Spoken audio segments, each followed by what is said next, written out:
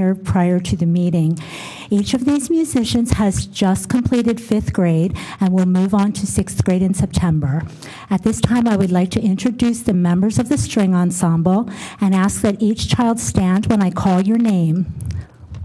From Ithan Elementary, Amanda Glansman, Anna Marie Glansman, Christine Kim, Andrew Yang, and Marcus Yang. From Radnor Elementary, Jackson Carey, Natalie Duman, Zachary Hahn, Joseph Kim, Amber Lee, and Owen Smith. And from Wayne Elementary, Grace Fulmer, Arav Menon, Aaron Ramon, and Andrew Yu. Thank you very much. Oh, I also would like to thank my dear friend, Mrs. Elaine Sloan, who retired from this district last year, for coming and helping us this evening. So if we could have a round of applause for all of the young musicians and Mrs. Sloan.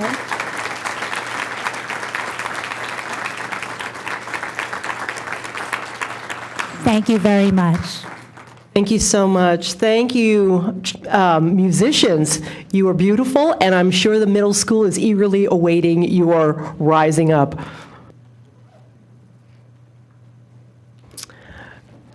All right. Are we all here? Okay, good. Good evening. Let me call the meeting of the Radnor Township School District for June 27th, 2017 to order. Let's begin, please, with the Pledge of Allegiance. I pledge allegiance to the flag of the United States of America and to the republic for which it stands, one nation, under God, indivisible, with liberty and justice for all. Thank you. As you may notice, we're slightly sparse this evening. We have 3 board members who are away and unable to be here, 2 for business and 1 who is away on vacation. So we thank you for your forbearance, and the 6 of us will carry on bravely. I want to report on executive sessions. The board met in executive session on May 25th for superintendent evaluation and a board development meeting. We met on June 20th for contract negotiations, and this evening before this meeting to discuss personnel. And do we have a report from our students? They took the summer off. They took the summer off. So no. So a report from our superintendent, Mr. Batchelor. Thank you, Susan. Thank you. I'd like to welcome everyone, and it is our last meeting of the school year. I want to thank again the students. I know some of them were hustling to get to their next activity, but thank them for being here. It was so nice to have them here performing while we have an opportunity to honor our retirees. I'm going to keep my remarks very brief tonight since we're going to take a moment to honor our retirees, and we also have some others we want to honor tonight as well for some of the exciting things that have been happening here at Radnor. I have listed what a year. There's just a few of some of the exciting things that have, and some of the exciting successes we have had in the district this year. But there's nothing more exciting than seeing the students playing here tonight, or when a student is in a classroom and that moment of aha or a light bulb goes off. Those are the moments that I think all of us in education live for each and every day. But I thought it was worth also adding some of the exciting things. And I know as I was working with Mr. Petiti, that's always dangerous when we have a list like that, because I'm sure there are many things that we're missing as well from that list. I also want to just take a moment to also thank some of the donors that we will be approving on this month's agenda. I want to thank Ithan Elementary School PTO and the Wayne Elementary School PTO for their donations that they have made and all of their hard work over the course of this past month or so. And with that concludes my remarks, since we'll have many recognitions tonight. All right. Thank you. Short and sweet. All right. Mr. Madden, you're up.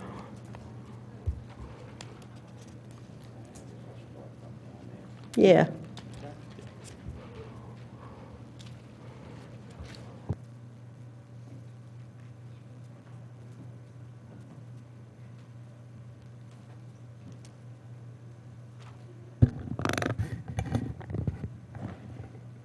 Well, it gives me great pleasure and honor to be part of Radnor Township School District when we have so many extremely qualified, valuable, caring, supportive people that work for us. And this year we have some of those people who are retiring. And I will go back to what they want me to do. Resolution of appreciation below has been prepared to honor the following retiring employees for their service in Radnor Township School District. These employees who have resigned for the purpose of retirement together represent 271 years.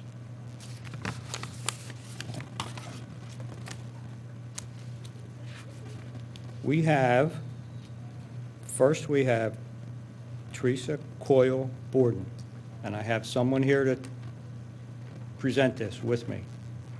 Correct? If you would come up, please.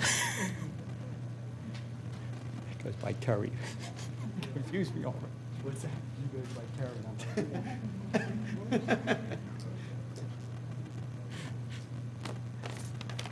Now it's all up to you guys. All right. Don't get confused, Tony, it's not me.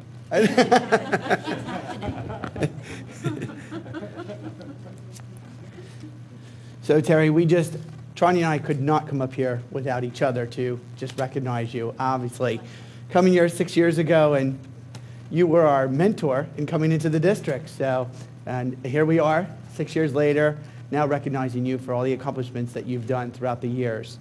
So I did have a chance, obviously we've been only 6 years together, but I did get a chance to call Beth Niffen and Marianne Wanzek, just get some information, but it's all good, I won't embarrass you. But they just, speaking of all the positions you had, from kindergarten to IST to a math half-day teacher, is it?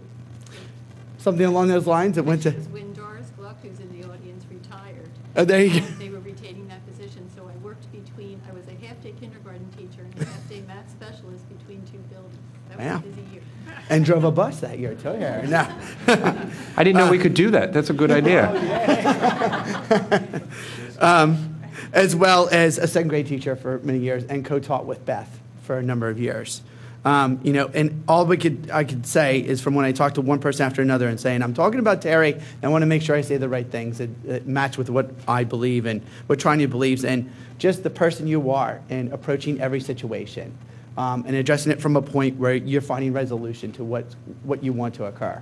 So, and thank you for all your insight into all those things. No, not at all. She has a good sense of humor for sure. See, there it is. Obviously, just your years of different experiences, like taking care of frogs, writing to authors that you didn't know were deceased, dressing up like Biola Swamp. There's just many that can go on and on. But we just appreciate the time we had with you as well, those 6 years, whether it was cooking a meal, going for a hunt through the Philadelphia Art Museum, singing karaoke in a room down in Philly. I won't go there. And just finding out your love for pigs obviously came from Give a Pig a Pancake is what I understand. And having a piggy pancake breakfast. I kept saying that over and over. But obviously at this time, the thing that sticks out the most is obviously just since 1995, your thoughtful decision making that you've had an impact on staff, parents, but especially students.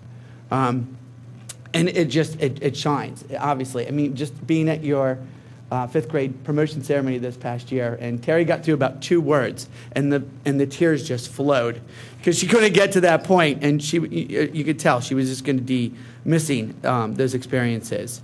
So we do have one question for you because we couldn't figure it out. How many years were you at Radnor Elementary?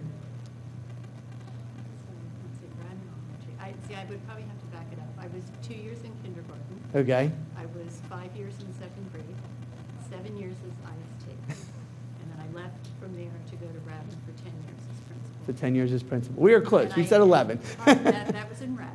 Prior to that, I spent 2 years in Springfield School District as a paraprofessional, and prior to that, I was 5 years as a special educator for multiply handicapped children.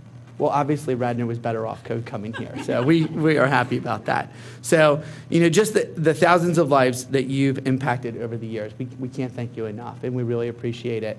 So at this time, we send you off with, I understand there were some lunches that you had competitions about while you were at Wayne with Beth Niffen, Sally Newth, and everything. And Beth wanted me to make sure that you knew you can now go prepare the best lunches and bring them to her. Now that she'll be waiting for you to just show up to school and spend some time there. So congratulations on your retirement, and we thank you, and we love you. You want to read this stuff?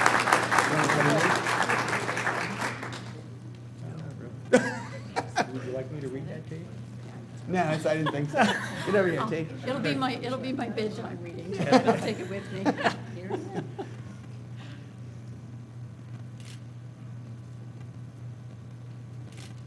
Okay, thank you. Thanks.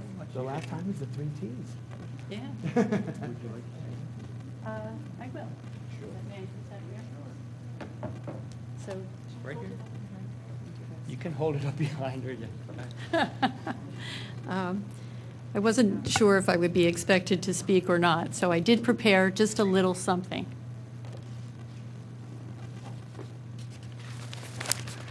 My notes. And, whoops, yes. So I do take this partially from when Mr. Batchelor made his introduction. He did use some information from a child's perspective, and so I wanted to do the same.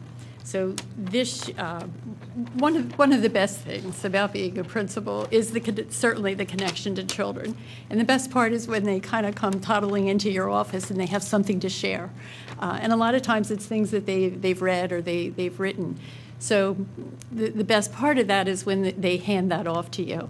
And I had an experience this year, early in the year. I walked into my office, and it kind of caught me out of the corner of my eye. There was something hanging on the wall, and it was this, actually. And you could. That would be great. So it's just brief, but what it said was, Mrs. Borton. My outside traits were that I wear glasses. Pretty, I appreciate that. I have short hair, I'm about 5 feet tall, I have white hair, and I smile. And my inside traits were that I was busy, smart, kind, hardworking, energetic, honest, helpful, responsible, and caring. And as I left that up on the wall all year, and as I would look at it in and out of my office, I thought, that's a legacy I can live with. That is something that really, truly touches my heart, if that's how my second graders envisioned me. And so I just thought that meant so much to me, and felt like that was what I want out of a career. And 22 years in Radnor, if I can walk out the door with this perception, then I am a happy lady.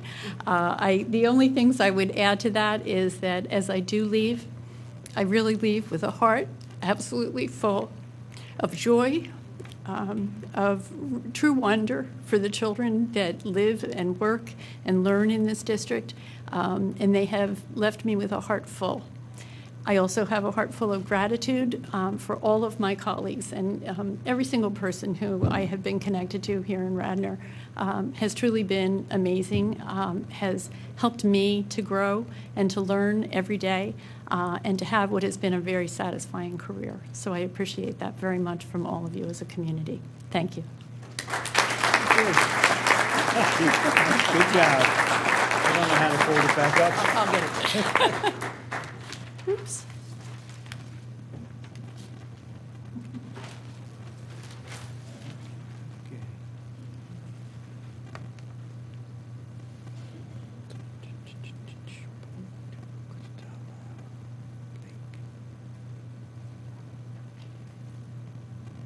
We don't have a Sylvia Blake here.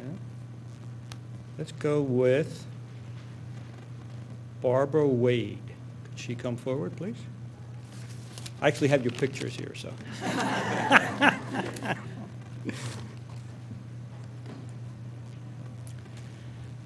Again, we have somebody to speak on your behalf. Yeah, I'm done, right? No. Mrs. Borden, we have you till the end of the month, you know. Did you anything first, or? Well, I can.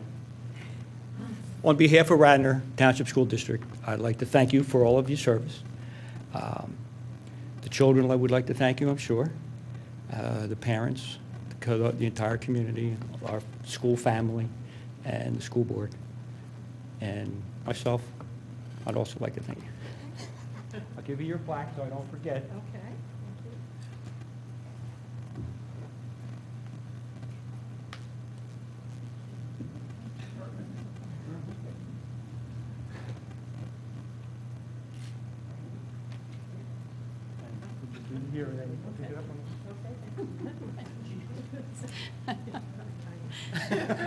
So, okay, it's me again.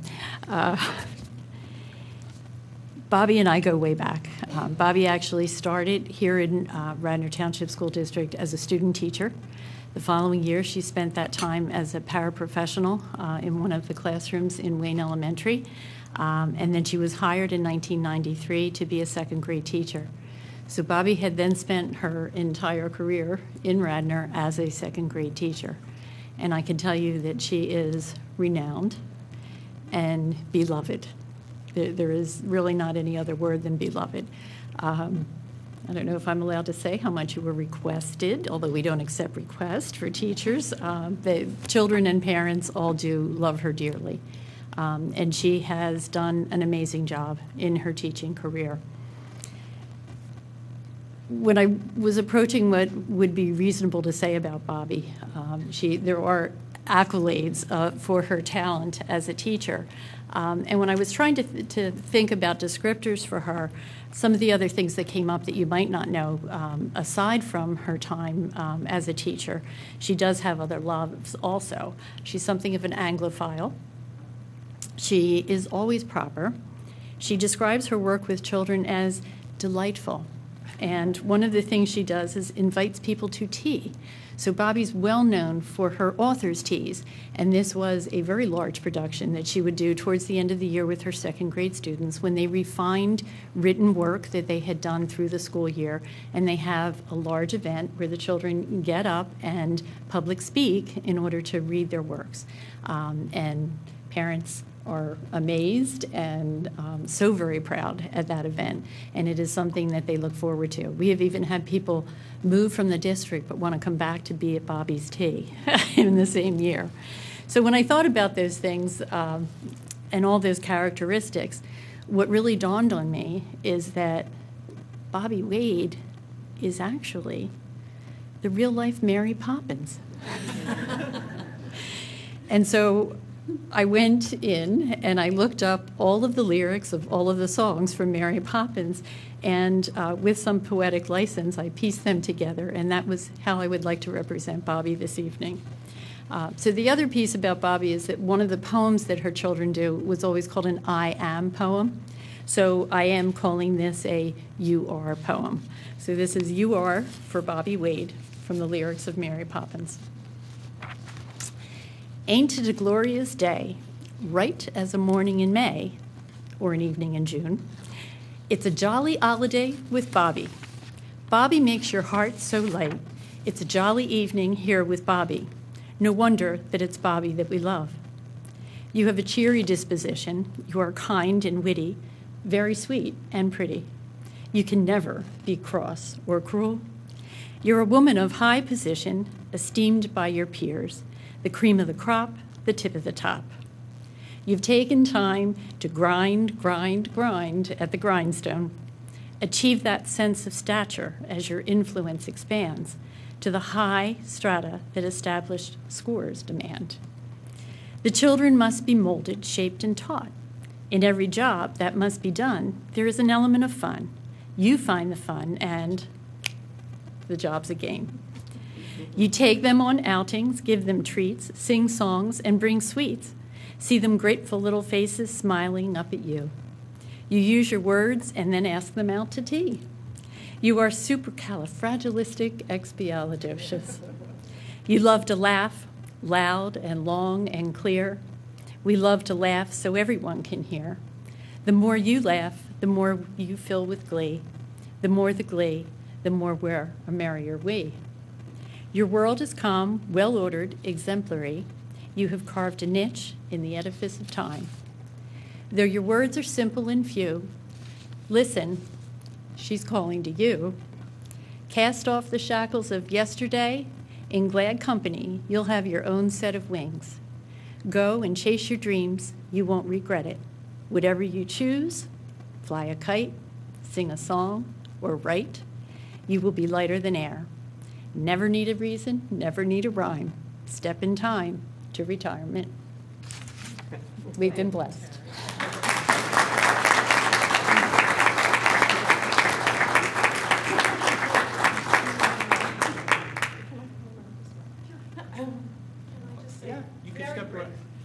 Well, yes. I just very briefly want to say that in 25 years, I think I've been asked, where do you teach? Thousands of times. Started in graduate school. Where do you teach and what do you teach? I've presented and attended math conferences all over the country. Where do you teach and what do you teach? Thousands of times. And every time I've said, I teach in Radnor, I've been proud. So thank you. For 25 years of gainful employment and rich experiences. Thank you very much.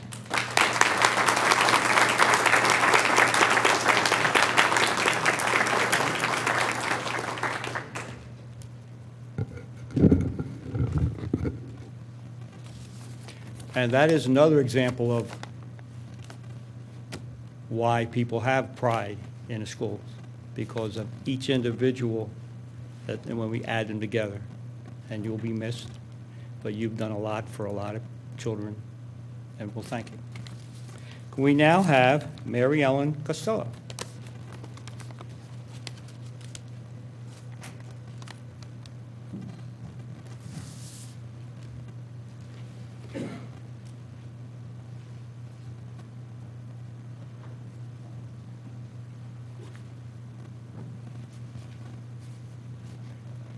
On behalf of Radnor Township School District, myself, the community, students, the staff, your coffee people you have coffee with, everybody that you have touched in their lives, I thank you on our behalf. And here's a certificate of recognition. We have to get a picture, and then Anthony will be up. Okay.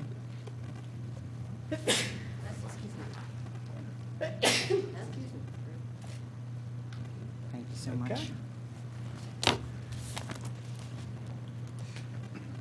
Superintendent Batchelor, in the absence of President Falcone, members of the school board, remaining stakeholders present, ladies and gentlemen, as I stand before you tonight, I do so as a humble servant of the educational realm who for the past 13 years has the pleasure of being administrator in this district. It's an honor that would not have been possible if it was not for Ms. Mary Ellen Costello. You see, in 2003, I interviewed for an assistant principal position here at Radnor Middle School with Bill Laffey. And if anybody knows anything about me and Bill Laffey, he is one of my best friends and my greatest mentors. But in 2003, our initial meeting, let's just say we had a difference of opinions on a couple of things and agreed that we were not a good fit for each other. So I left and went my way and he went his. And then in 2004, I saw that RMS had another opening for AP position, and of course I didn't apply. And it was to my surprise that Bill Laffey was on the other end of the phone calling to ask me to meet with him about the new opening. This time, Mr. Laffey and I had a better interaction, and what led to now what is unconditional professional friendship. After I was hired, I asked Bill why he called me, and he said, well, the truth is, I never wanted to call you, and I never cared to see if I ever saw you again. and I felt the same about him. But he said, Mary Ellen Costello went to him and said, and I quote, Bill, why don't you reconsider that skinny black guy from Cheltenham? I think he may be a diamond in the rough. I tell this story because it is what Ms. Costello did for me that day is symbolic of who she is every day. She is not merely a teacher, but an educator who through the years has garnered the reputation as a caring and thoughtful leader who is well respected in and out the classroom. She follows the doctrine of Hedger, who said, "A flower does not bloom." He said, when a flower does not bloom, you fix the environment in which it grows, not the flower. And this is symbol of Ms. Costello, because she sees the best in those who she comes into contact with, even when others cannot or refuse to see the same. It is Ms. Costello's commitment to provide the best education to all her students, regardless of their academic ability, social affiliation, or status. She has been a true advocate for children and math education. Having served as math chair during my tenure as principal, Ms. Costello is always looking for the best programs and strategies to meet the needs of our students. While over the years she has become one of my best friends, she has equally become one of my best critics, as she has always put what is best for children in the forefront of every decision she made. William Arthur Ward said, "A mediocre teacher tells, the good teacher explains, the superior teacher demonstrates, but it is the great teacher who inspires." Thank you, Ms. Costello, for inspiring thousands of students to have the confidence in being great students and citizens. Thank you for inspiring educators like me to be educators who are thinking beyond just their own personal needs, but are putting children first. And thank you for leaving RTSD in a better place. We're grateful and thankful for your service, dedication, and more importantly, your love.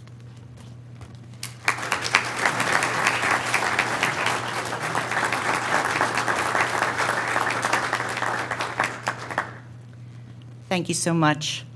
It's been an honor and privilege to work here for so many years, 28 years, to be a tiny part of so many children's lives. I leave with great love for this place called Radnor and great esteem for that elusive goal known as the Radnor Way. Thank you.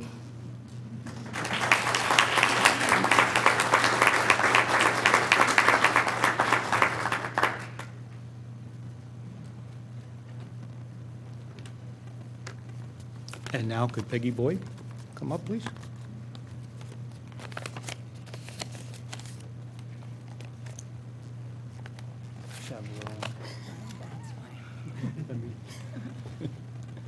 On behalf of Radnor School Board, I would like to congratulate you on your retirement and all that you've done for us, for all the children, and for the parents, and for the community.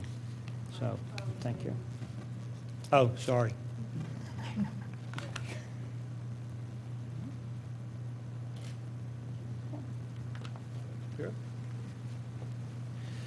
We don't want anybody to think that Peggy got the short end of the deal here. She didn't get a plaque. She got a chair and a blanket to attend every Radnor game. Almost every Radnor game. More on the beach. She'll be back sitting in the art show. She'll be in the sitting down looking at all the art. So when I came to Radnor 6 years ago, one of the first people I met was Peggy Boyd.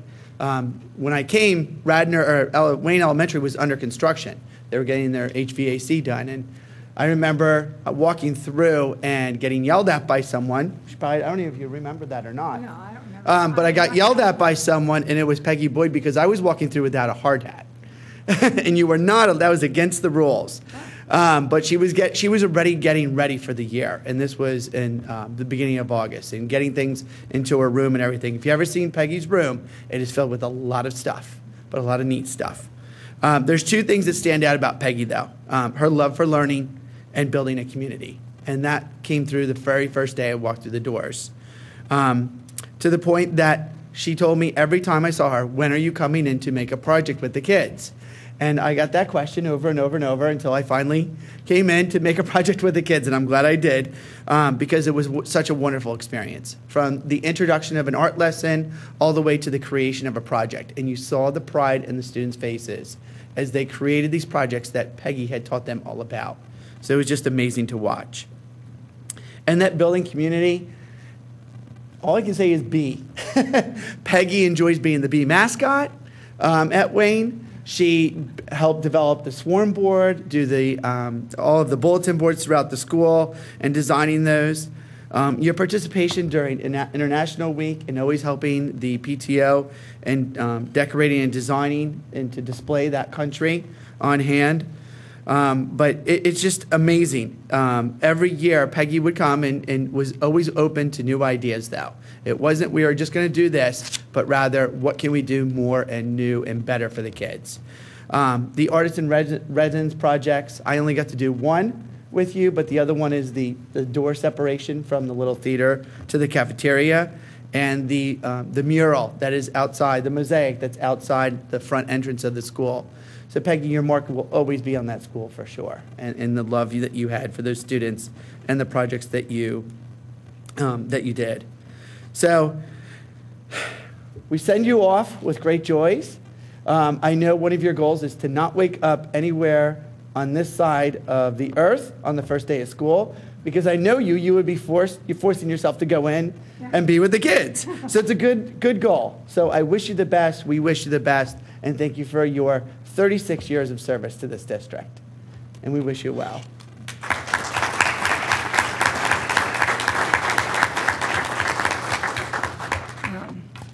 I don't really know where to start except for the fact that this was a very difficult decision for me to make.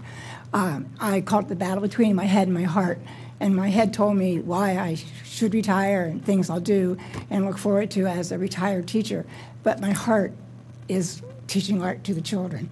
And I can't thank Radnor enough for giving me the opportunity to explore my passion and to just do what I love and teach art to the children and be part of the Radnor community. I'm going to miss what I call the love notes from my students when you get notes that say, "You make my day magical. You're the best art teacher ever." That's from a kindergartner. So how many art teachers have they had? But I think one of the best notes came from a student who said that I was the goddess of paint, the ruler of clay, and the hardest working specialist in the district. From the goddess of the art room, thank you, Radnor, for so many years.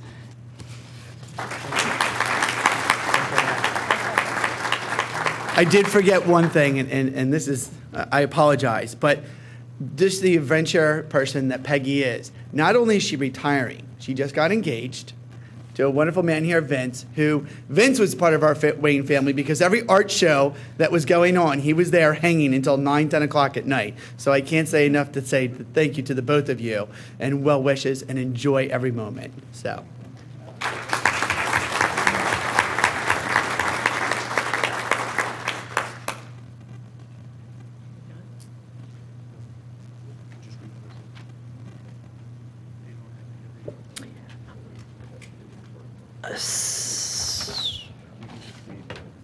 Chuck, do you want to? Okay. Sure. The recommendation is that the board adopt the following resolution. Upon the retirement of our fantastic, wonderful, energetic, young, stupendous teachers, after so many years, I can't count them, of faithful service to the Radnor Township School District and to the children of the community, the Board of School Directors hereby records its sincere appreciation and unreserved commendation for these years of service of diligent devotion to professional responsibilities.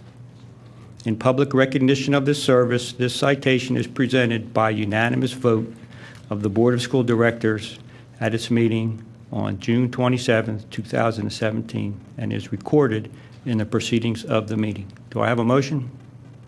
So moved. Second? Second.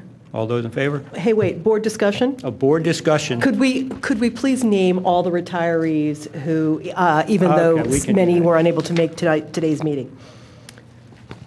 That's correct. The first one threw me off because Teresa, I've known by Terry, so. Terry Borden, H.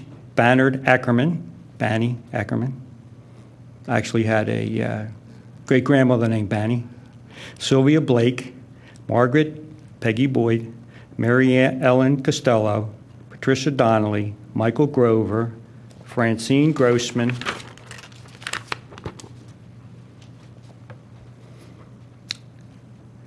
Jocelyn Grover, Austin Houghton,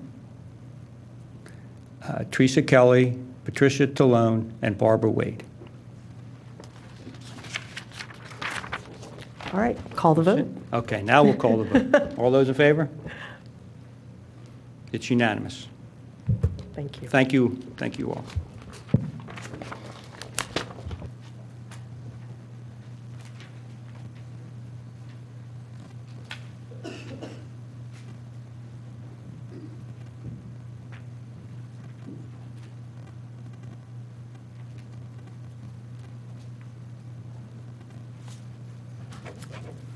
Our next recognition this evening is for the girls lacrosse team at Radnor High School who won the PIAA Class AA State Championship. The Radnor High School girls lacrosse team won the PIAA Class AA State Lacrosse Championship for the first time since 2010 with a 20-8 victory over Kennard-Dale High School on June 10th at Westchester East High School. Senior attacker Julianne Puckett scored 9 goals in the championship game, the most ever in a PIAA game. The team entered the state tournament as District 1 Class 2A champions and defeated York Catholic 13-6, Villa Maria 28, and Bishop Shanahan 4-3 to reach the state championship game. The members of the team are seniors Eliza Azzarano, who is here, Sophie Breedveld, Grace Gallagher, Natalie Jr., Allison Lanzone, Nicole Massimino, Lindsay McShay, Julianne Puckett, Hope Smith, and Alexa Solomon, who is here. Juniors are Kat Belville, Carly Goldstein, and Katie Pelton. The sophomores are Kate Cox, Sarah Beth Lanzone, and Brooksy Perrin-He. And freshmen are Riley Jacobs, Missy Massimino, Ellie Mueller, and Phoebe Proctor. The team is coached by Brooke Fritz, Jesse Martin, and Katie McGuire. The superintendent, along with the school board and the Radnor community, congratulates these student athletes, their parents, their coaches, on this outstanding achievement. And I just, as a personal note, want to say I love doing this because I have watched many of these girls from the time they were very little, practicing on the sidelines as they were watching their older brothers play with my kids.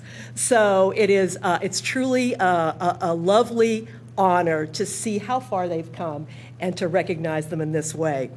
So let me present Eliza with a certificate of recognition, and Alexa with yours. Thank you so much for being here. Congratulations and well done.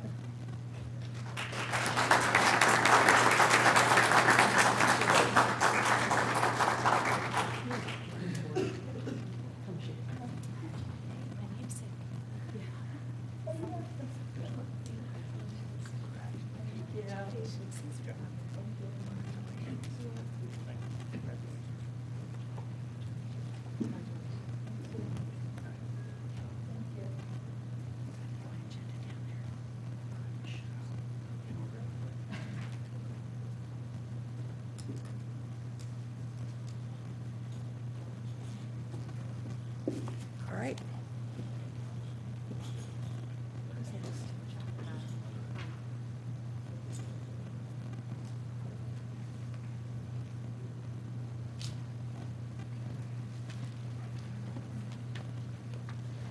Are Payson, Burt, and Sam Malik here?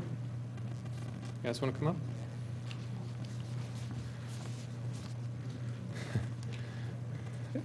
Come on up and join me. Okay. We'd like to honor our 2 bus drivers for participating in the rodeo, and Mr. Hearn is here, our Director of Transportation. The 5 Radnor Township School District bus drivers competed in the 19th Annual Delaware County School Bus Rodeo on April 22nd at the Delaware County Intermediate Unit in Morton, PA. Due to their high scores in the competition, Payson Burt and Sam Malik advanced to the 41st Annual Pennsylvania School Bus Driver Safety Competition at Mount Nittany Middle School in State College, PA, on June 23rd and June 24th. The competition assesses drivers through a written and practical exam on the vehicle's rules and safety regulations. Participants also compete in a skills competition, which includes physical and verbal bus inspection and the completion of basic moves such as making a controlled right turn, backing up, a simulated student bus stop, driving through narrow clearances, a railroad crossing, parallel parking, and more. Safety competitions have proven to be one of the most effective instructional tools to improve a person's driving skills. The State School Bus Driver Safety Competition emphasizes the following objectives. 1, to motivate reinforcement of learning and implementation of good practices involved in superior job performance as a school bus driver. To recognize excellence and provide for demonstration of the skills and responsible performance of the demanding job of the school bus driver. To develop public awareness of the skills and responsibilities involved in the job of a school bus driver. To encourage communication between drivers to share awareness and experience. The superintendent, along with the board and the Radnor community, congratulates Payson and Sam, along with their families and the entire transportation department, on this outstanding achievement. And I'd just like to say, can you imagine trying to parallel park a, how long are those things? 42 feet long or something? I mean, that in itself, you should all get an award. And driving around with 48 kids behind you, your back to them, as Gabe was pointing out earlier. So.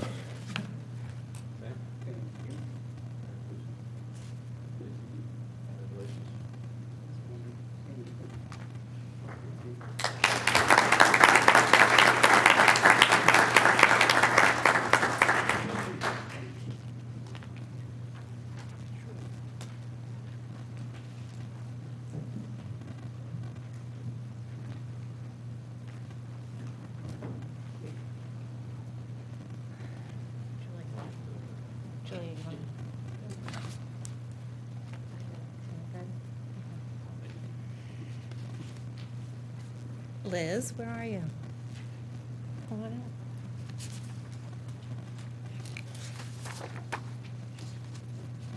So it is time for the 4th honor tonight, and that is the Resolution of Appreciation for Retiring Student Representatives.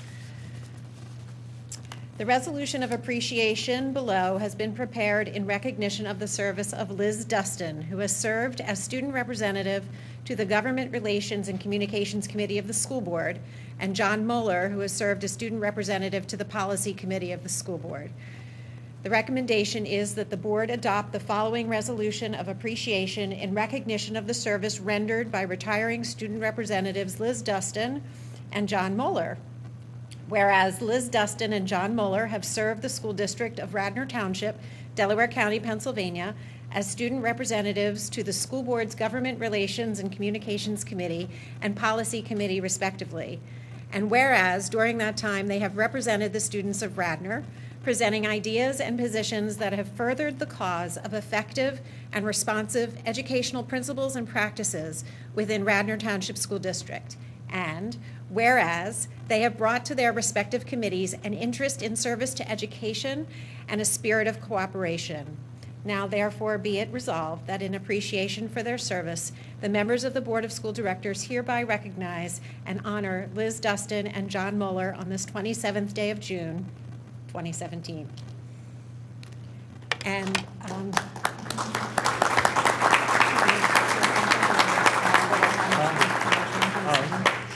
Sure. Many of you have heard of John Madden. He's the color analyst for football. So I was asked to throw a little color into this situation that we're having here. You don't feel any pressure. I don't feel any pressure. I don't feel any pressure. Anyway, this was a new experience, not only for the students, but also for the board, to bring into meetings students who are right there in the front line and give them an opportunity to participate. And we would often sometimes ask questions that the students may not have been prepared for because of how the meeting went. And our students really stepped forward, gave us the answers, came back to us if they didn't know what they were. They could check with the student council. They could check with other students and come back and give us answers. We really do appreciate that because it allows us to make better decisions if we know what's really going on. And the contribution that you gave to us was enormous. And I like to thank you as the co-chair of the government side and this is communication I'm side. the co-chair of the Co-chair. of the communication side. You're the communication side, and I'm Okay. the. I don't know whether we. Yeah, I think that's the way it goes. Whatever, it works. But anyway, Yeah. thank you very much. And, this is And your opportunity Liz, I to just say wanted to say, I think to Okay, go ahead. echo Chuck, that we have a wonderful committee, and that is enhanced by the voices of a student, and we also have a teacher representative. And you really do help us think through things in the way we should, which is through the prism of our students, our staff, and our entire community. So thank you for being willing to take part in experiential learning in government right here. We hope it served you well. We will miss you. It was a pleasure to see you at our meetings, and can't thank you enough for participating with us all.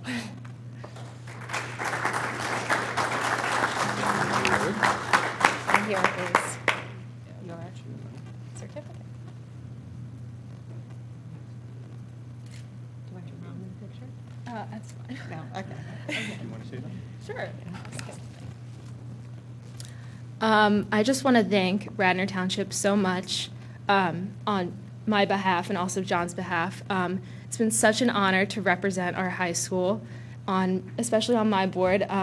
This was such a new experience for me, and I've gained so much confidence just working with people who are so experienced, and this has been so awesome. Thank you so much. Thank you.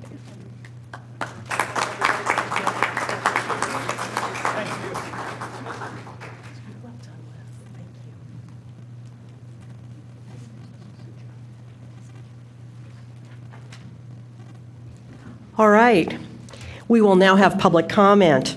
Citizens are encouraged to address the board during public comment portions of the meeting on the agenda or on other topics related to our school district. Print your name, please, on the sign-in sheet at the table in the back of the room. Clearly state your name, address, and the topic to be addressed. Individual comments shall be limited to not more than 4 minutes as per board policy. And if you are unable to be here with us today, you may submit your comment by email to boardquestions@rtsd.org or in written form to Mr. Michael Petiti. And I will now entertain public comment.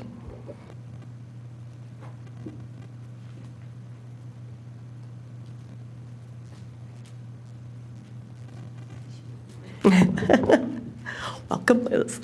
Hi, my name is Liz Duffy. I live on 547 Hilaire Road. I am the mother of 4 children who all attend Radnor schools from the elementary school to the high school. First, I just want to say how thrilled I was, and I'm sure, I know I speak on behalf of many, to hear that Dr. Stevenson was going to join Radnor Elementary as principal, or as proposed, I guess I don't know how it goes. But we are so thrilled to have him back at the school.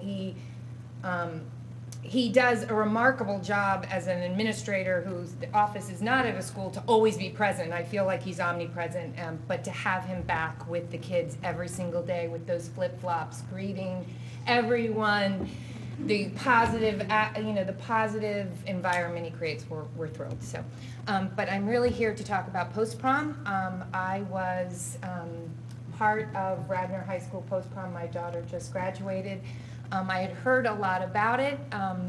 I must say, probably from afar, I thought, wow, that's a lot that goes on for one night. And I have drank the Kool-Aid, and I think it is a fantastic tradition. It keeps our children safe, but we also wowed them in their school, and I really felt the appreciation. And if you don't know, I'm sure, I hope all of you know, but I've heard that 99% of our seniors attend, and I think that's quite remarkable, and it's a really special gift we give them. I was part of the decorating committee, and that was quite an endeavor.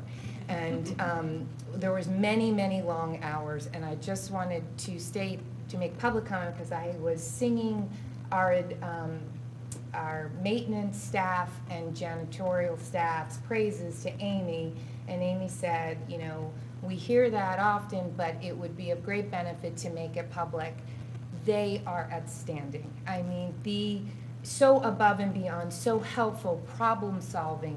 I was there many a late night with the janitorial staff, and they were just so pleasant all the time. And then the maintenance, it could not have been, I mean, Russell and Jermaine went above and beyond. They prepared all the ceilings throughout the school during the day when we couldn't get in there, so when we got in there, we could execute it quite quickly.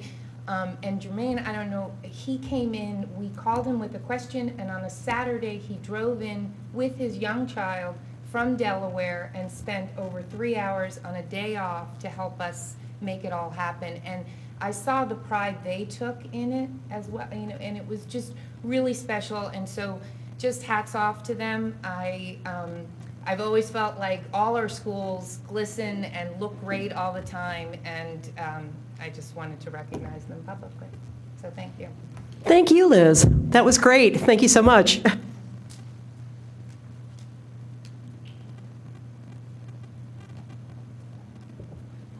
Hi, Sheila. Welcome. I'm getting over a cold, so pardon the Joan Rivers voice I've got going here. But I just wanted to just acknowledge Terry Borden as well. I had the pleasure and the honor of working with her for several years in the Radnor Elementary PTO. And one of the things that we did when Terry first came on board was to try to foster a little more communication between parents and the school. And we called it direct dialogue. And Terry would get out and, you know, answer questions. And if there was a particularly hot agenda item that parents wanted to talk about, she would talk about it. And later, we thought, gee, maybe we should have called this How to Put Your Principal on the Firing Line. But Terry was a gamer, and she let us put a cardboard cutout of her so that we could do some marketing. And unfortunately, when we had that made, it wasn't like life size, it was a little short. So it was nicknamed Little Terry when we'd put it out there, and the kids all loved it. And again, Terry would put on any sort of costume that she thought the kids would think was funny, and Cruella de Vil was one of them. But her ultimate focus was on the kids. And to her, it was always about the kids, and sometimes, you know, there was some unpopular, you know, decisions that she had to make or stands that she had to take, but it was about the kids. And I remember her saying that if she's ever having a bad day, you could find her in a kindergarten classroom. That's where she'd get rejuvenated. So I just want to thank you for the 22 years that you've done for Radnor and the 10 years at Radnor Elementary, and best of luck in your new endeavor. Thank you so much, Sheila.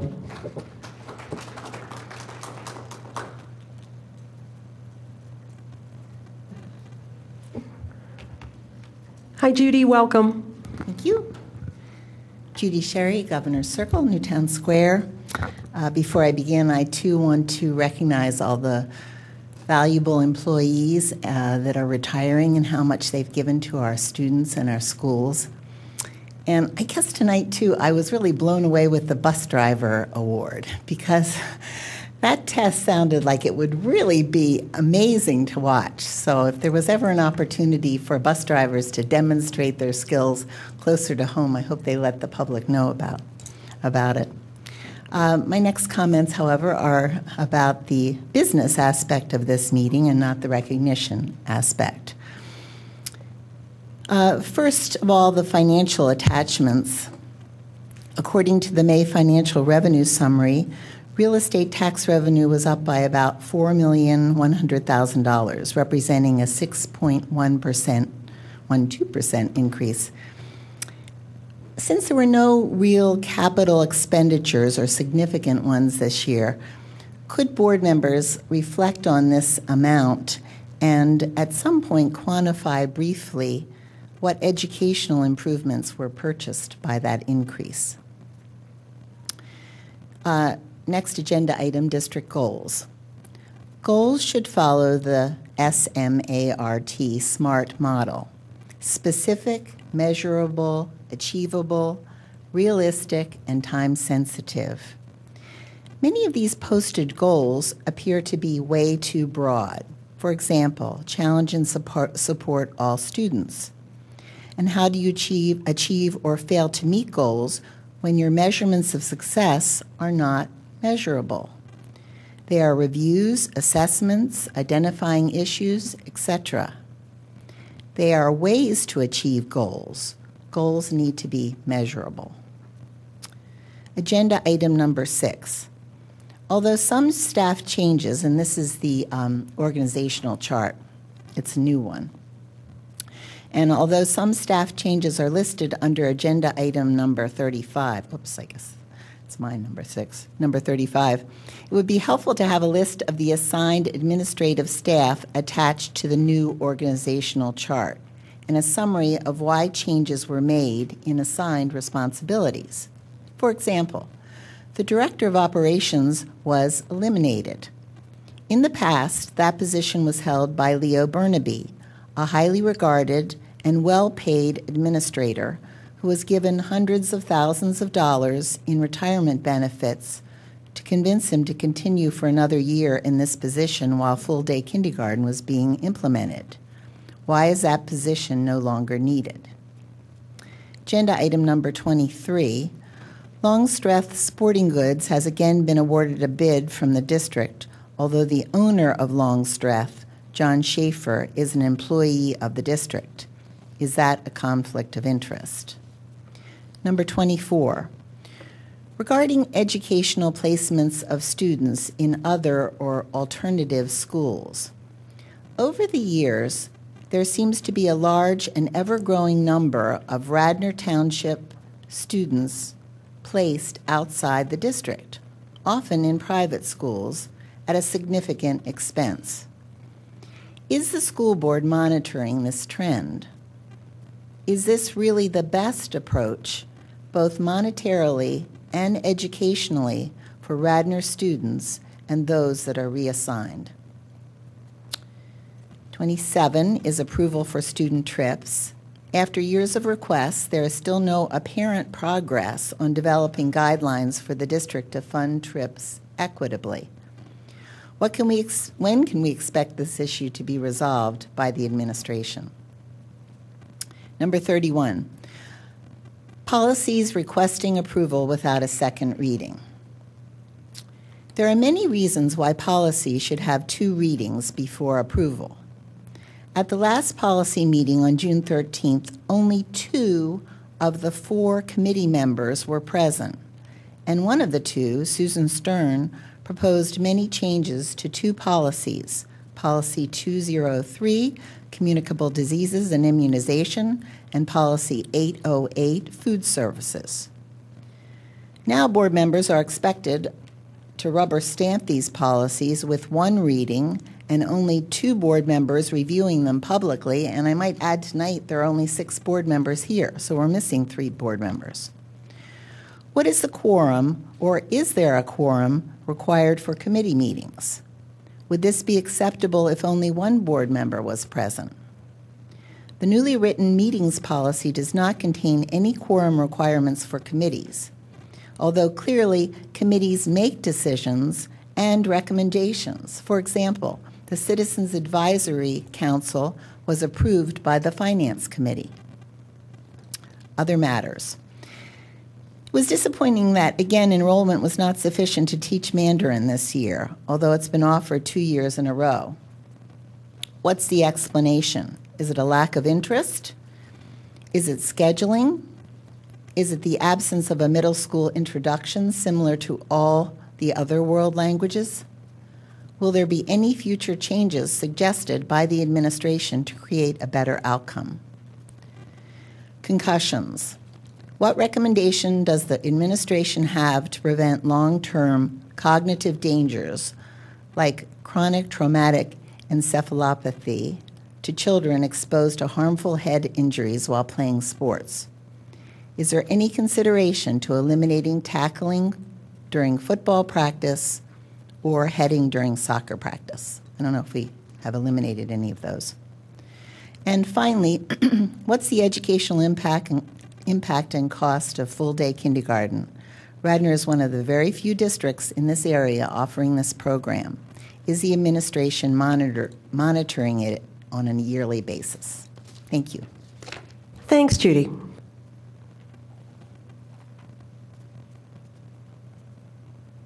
Hi, Roberta, welcome.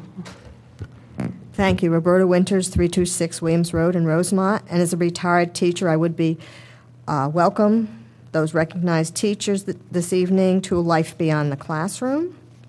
And I would be remiss if I did not share that these individuals not only have taught students, but also their colleagues. And I am forever grateful for the lessons I learned from each of them. In addition to the teachers being recognized this evening, I would wish to note for the public that there were also support staff that were also on the agenda. And Sylvia Blake, in particular, for many years kept my classroom clean and tidy. So it's hats off, as Miss Liz said, and just add to her chorus that we should continue to recognize our custodial and maintenance staff. Thank you. Thank you, Roberta.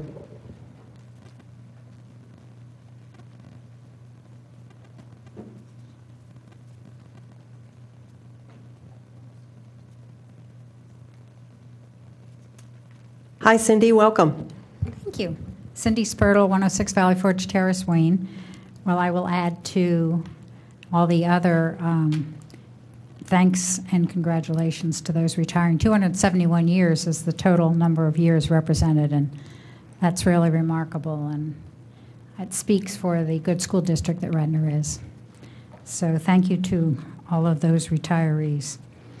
And looking at the agenda this evening, I'd like to Ms. Sherry spoke to the district goals. I had a few specific questions as reviewing the goals. And also I had a concern on how exactly the goal of challenge and support of all students, which is the role of the teachers and the staff at Radnor, would be measured, because the analyzing, reviewing, discussing, implementing are ways of achieving that measure of success, but exactly what will the measures be when the goals are reached. Under goal number 2, revised administrative structure, thank you for the organizational chart, which I believe at this point is now up to date. The question I had was in the timeline for achievement of this organizational chart, which is listed as September of this year. Does that mean that there'll be further review of the chart and there may be a new chart coming as part of these goals? And also, it would be very interesting to see the job descriptions that are written for each one of these positions. And also on goal number 3, evaluate the one-to-one technology at high school. Will the CAC continue to be involved, at least in the financial evaluation of the technical instruments that are given to the students? Proceeding on then to just a quick, and this may be one reason why it's important to have maybe more than one reading was brought up before on the policies, just a few little. Item number 11 mentions the attached spreadsheet for the district insurance renewal rates. The attached spreadsheet was not attached to the public copy of the attachments. Maybe the board received it. Be interesting to see that. And then I just had a question, because when the bus, this is item number 17 on the consent agenda, the award for the propane buses is being recommended. And I know that there's a program or a plan for replacement of buses that I've learned the few years that I've been attending the meetings. I noticed that there was originally solicited bids for 4 buses, and the decision was to purchase 2 plus the special bus. And my question is, will that mean that the originally planned and programmed replacement of all buses, does that stay on schedule? Because this year we will only be purchasing 2, not 4. A question that may seem strange, but it popped into my mind on item number 20, the meal prices. It says that sufficient revenues can be raised from meal prices to meet anticipated expenses for the upcoming year. Is the management fee paid the management company? Is that included in those costs? I don't know why I thought of that, but we mentioned the management company that's running the operation at one of the committee meetings. And then I, too, on item number 24, had the concern. It seems to me that there's an increase in the alternative placements for this year to come. And I'm wondering if the board will monitor these, not only for financial reasons, but also because of the best interest. Are these new placements the best interest of the students? Being involved with a special needs student and living across the street from one, I know how important it is to remain in the community and to develop friendships with those who are your neighbors for these special students. And item number 25, these are all services to be provided. It's a request for approval of related service providers.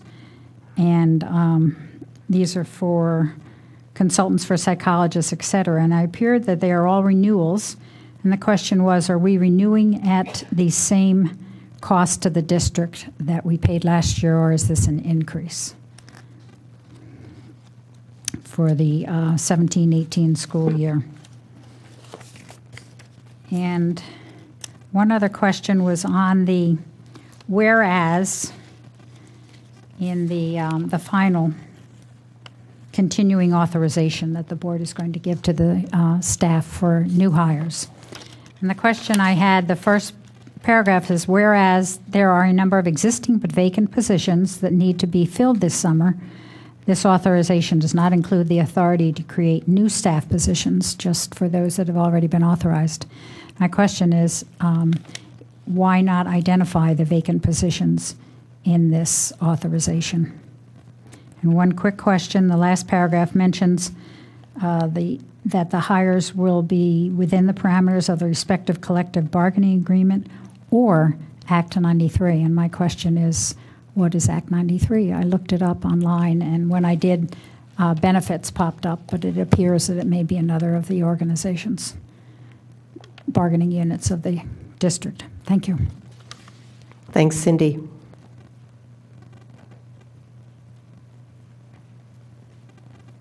Hello, Dave. Welcome. How's everybody tonight?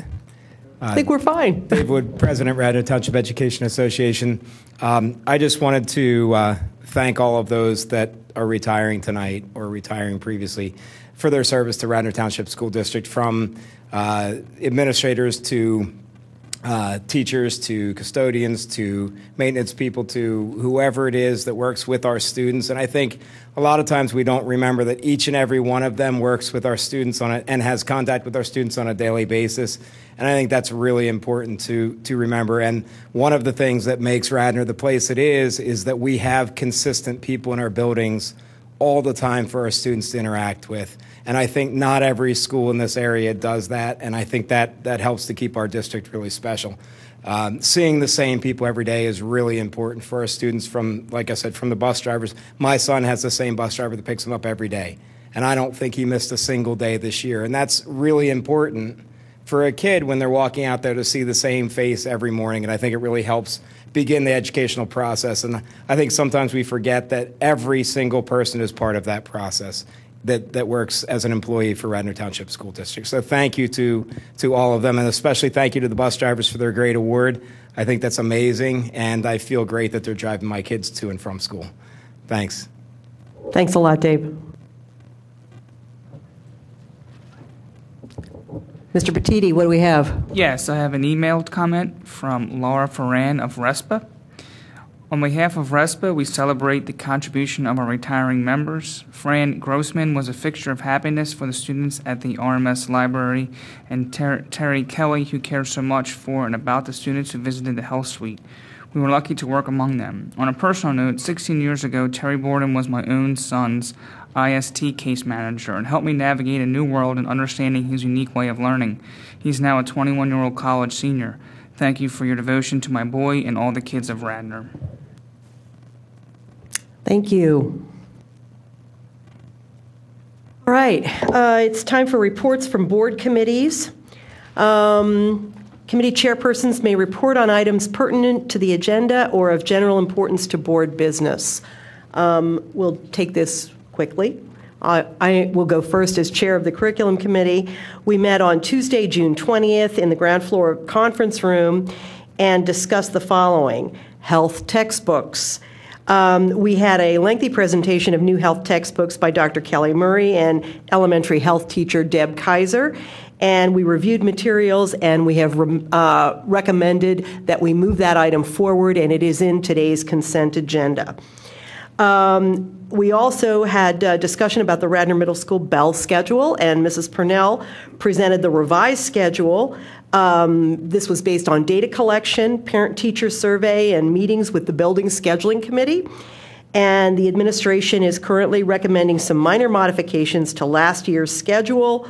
1 minute has been added to each instructional period, and the advisory period was moved to the beginning of the day, and the extended learning time was moved to the end of the day. The encore classes were also stacked at opposite ends of the day to allow for a more efficient sharing of staff across our schools. And that's, I think, it for me. Sorry, Lydia. Thank you. The Facilities Committee also met on Tuesday, June 20th. There were 3 items on our agenda, 2 of which are on tonight's agenda for board vote. The first item on the Facilities Committee agenda was a presentation of the school district facilities use policies. And this will, I believe, appear on our August agenda, but we just got an update on it. The second item on the Facilities Committee agenda was an update on the bids, one of which it was for the high school auditorium. This is item 13 on your agenda tonight for $30,690 to Applied Video Technology. There was also an update on the bids for the propane buses. This is item 17 on your agenda for $280,600 to purchase 3 buses. The third item on the Facilities Committee agenda was a discussion of the summer projects at the various buildings, one of which was the change orders, which you will see as item 28 on your agenda tonight for Wayne Elementary School and Ithan Elementary School for a total of $54.30. The Facilities Committee unanimously recommends the support of these agenda items. Thank you. Thank you. Finance, and I will quickly go over that in Mrs. Booker's absence. She's in Germany. The Finance Committee met on Tuesday, June 20th, again in the ground floor conference room, and we talked about the following. Public Financial Management, PFM, and RBC Capital Markets gave us a presentation on the potential benefit of converting the district's variable Delaware Valley 2000 general obligation note to a fixed rate. Although the variable rate notes have performed well for the district, the interest rates are very low, so now may be the time to convert that over. And so the committee asked PFM and RBC to explore options and report back. So we will be talking about that again in August. Mrs. Deco reported that the 2016-17 fiscal year end was rapidly approaching, and we have our auditors scheduled to come in at the end of July and the beginning of the end of September. We also talked about the CAC, the Citizens Advisory Committee, and Ms. Deco gave us 5 potential projects for the CAC, all of which we were in favor of, although this is not necessarily an exclusive list. District capital planning, district contracted services, district real estate holdings and facility usage, the National School Lunch Program, and Mrs. Sherry will be happy to hear TRIP funding. Ms. Deco indicated the intent was to have CAC do a broad overview of the topics and provide feedback to the district on which topics we should concentrate on during the next school year, fiscal year. Topics align with district goals, and we are going to be presenting those as well. And we approved those projects, and they will be further discussed and refined. We also had finally an update on our substitute teachers. Mr. Stitzel reviewed the monthly report. May was a high absentee month. The committee asked if the district were able to identify any trends regarding these absentees, and the response was no. The committee recommended changes to the report, and the curriculum committee will also be involved in this as we go forward periodically. And that's it. Policy. Yes, me. We were super busy this month. There's a lot, as you know, in your packet, and here's why. We are presenting for first read 210 medications, and that is a complete overhaul of the existing policy. It incorporates policy 210.1, which is possession, use of asthma inhalers and epinephrine autoinjectors. It adds language for Narcan and for diabetic management language. It was intended for a request to waive the second reading, but the changes were so vast. So what we're going to do is we are going to bring it back for a second read, and we are going to keep the current language in the school handbooks with a notation in the section that it's under review. And that will be digital, I believe, right? So that shouldn't be too much of a problem. Policies for second read include 903 communications. That was developed through the Government Relations and Communications Committee. And upon approval, it will replace Policy 901, Public Relations Objectives, and Policy 911, News Media Relations. And then 3 policies that we're presenting for first read and requesting the second reading be waived. I will tell you why we're doing that, because to Mrs. Sherry's point, it's not ideal. There are laws that we need to comply with by the end of June, and nobody was sleeping on the job. It's just the way things turned out, and that's why we're doing it this way. That includes 203, communicable diseases and immunization, and it's going to bring the immunization requirements in compliance with federal guidelines. 808, which is food services. It requires revisions due to new USDA rules that school districts establish written meal charge requirements. You may have heard about meal shaming. It's to avoid all that. And finally, 918, which is parent involvement. And the primary change is just to change the language from parent involvement to parent engagement, because that mirrors Title I language. And that's it. Excellent. Thank you. Government Relations and Communications. Amy and We did not have a committee meeting in June. Oh, all right. We'll now go in advance to our priority discussion and action items. The first is request for approval of the 2017-18 district goals. Mr. Batchelor. Thank you. I'll put up a PowerPoint quickly. I want to share with the board a very quick presentation that I had the opportunity to share with all of the faculty and staff at the conclusion of the school year. What I'd like to take a moment to share is just some summary information from some of the things that I have learned as part of the transition here to Radnor. I began, was it January 30th, beginning of February? I have kidded that I feel like I have dove in and feel part of the community. So in a good way, it feels longer than that, though it has been just a few quick, short months, and I mean that in a good way. But this was a presentation that was shared with the faculty. I invited the board members to attend. It was at the end of the school year, and I know many of you had conflicts since it was during the school day, but I wanted to share it here, both for the school board and for the public. So if we move to the next slide. One of the things that my focus was as I began here as superintendent was to listen and to learn through different opportunities, focus groups, meetings, just being present at different events, to talk to different people about what are the strengths of Radnor, what are the challenges of Radnor School District. I did a survey as well, besides the discussions of both our students, of our parents, of our faculty, of our support staff. And everything was focused on what are our strengths, what are our challenges, what are the areas that we need to make improvements, what are the things we want to hold on to, and anything else that people wanted to share with me. Some of the most valuable conversations I had were sometimes just in the hallway. I wish Mary Ellen was still here. One of the conversations I had with Mary Ellen Costello being in the high school one afternoon and her sharing with me some of her insight on our mathematical program and what has been taking place in the district over the years. She's been here from both middle school and high school, and just how valuable I found all those different opportunities for feedback. And it's still going on. It's not done, and it's something I have also shared with our administrative team, that the opportunity to gather feedback and have focus groups, whether it's students, whether it's parents, is something that we want to keep as part of our routine practice.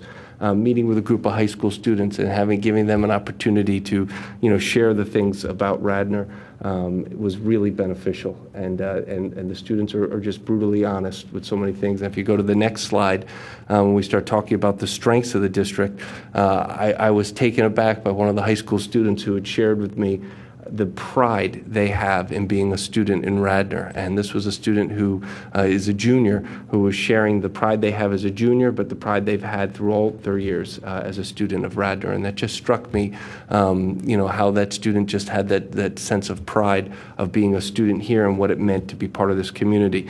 You can see from the list of strengths, and these are just themes that I identified from all those different resources. Some of them are direct quotes from different people, but you can see that we should really just stop here and end this meeting and all go home, because that's the way we should all start the summer off. There are just so many wonderful strengths. We heard it tonight, and we saw that with our retirees. You heard it in the comments of our retirees about what a special place Radnor is. It is an amazing, wonderful community to be part of. It is a community that values education. They value and support what is happening for our children and the importance for the children in this district. So you could see from just a few of those quotes and those different things, what I've identified is just some of those strengths, and I could go on for several slides with the strengths of the district. The next one is I listed some themes and areas of challenges. And in many ways, some of our strengths actually is what leads us into some of our challenges.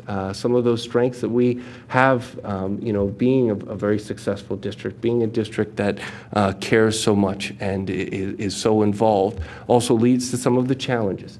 It was no surprise that some of my surveys and discussions were happening during the budget season. So the budget came up often as an area of challenge and concern.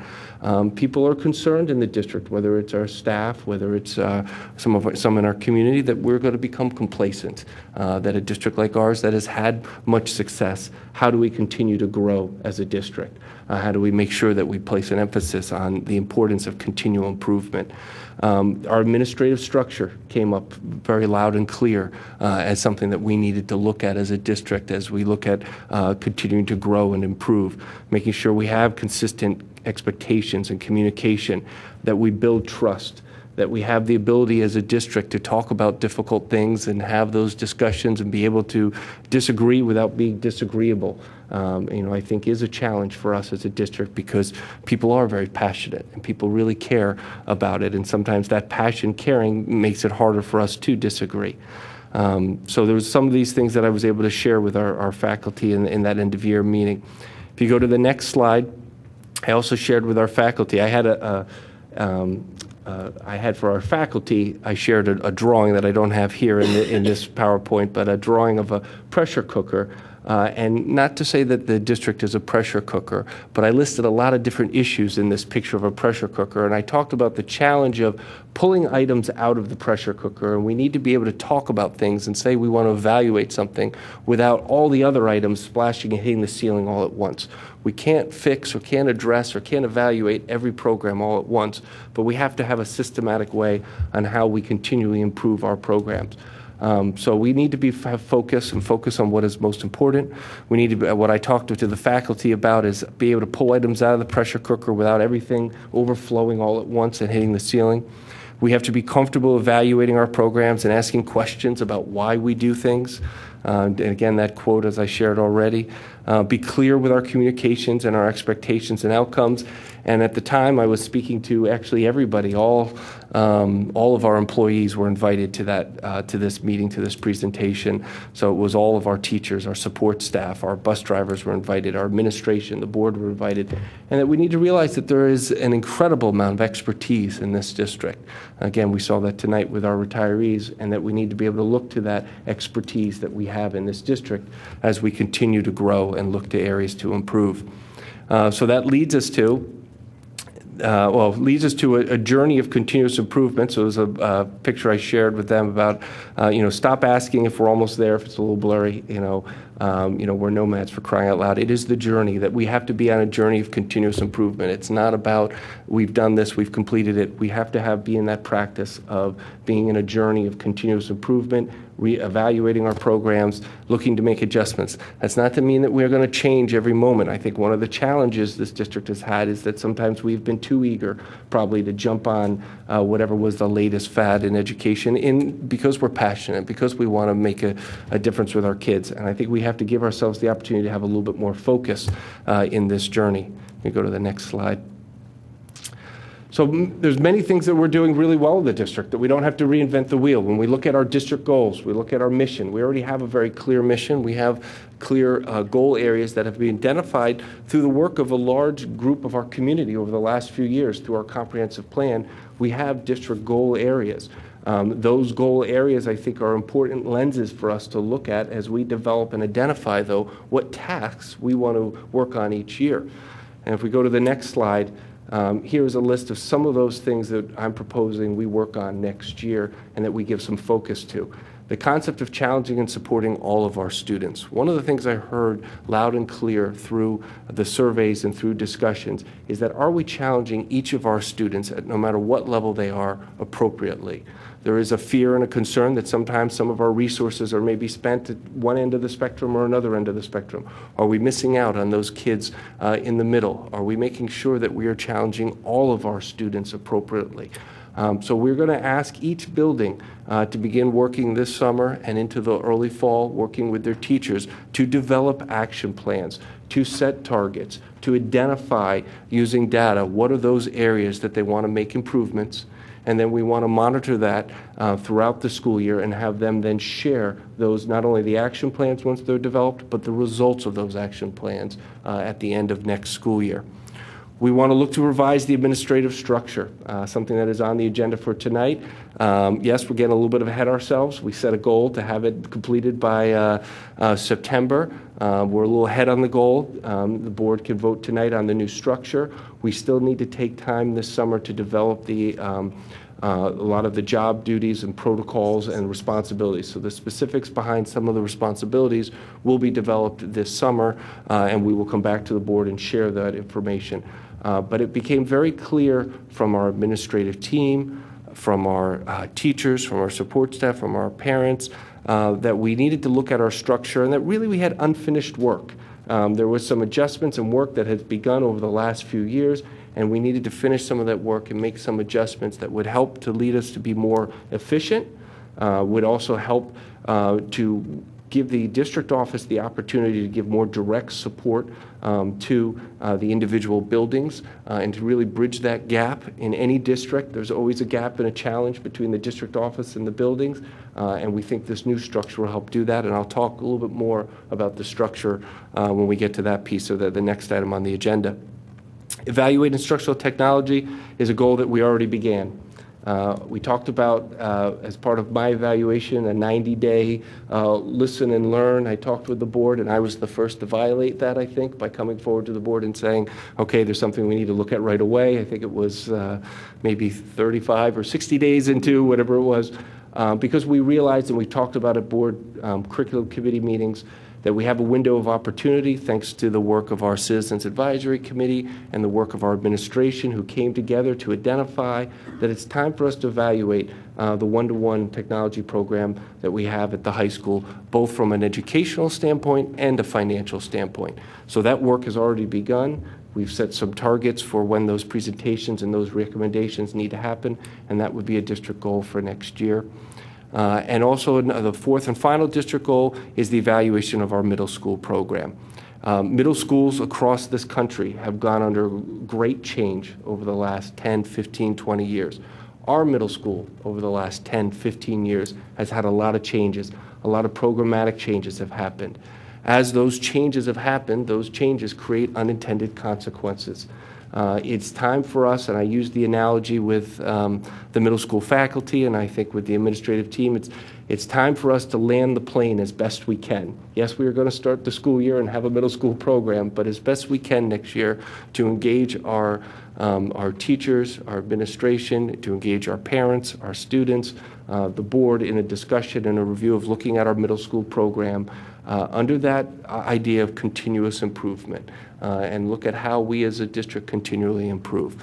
So those are 4 main areas that I'm putting forward as goals for next year. There's also several priority areas that I am going to recommend that each of the committees look into. This was the thank you and have a great summer we left for all of the teachers and the support staff from the presentation. But there are going to be other priority areas.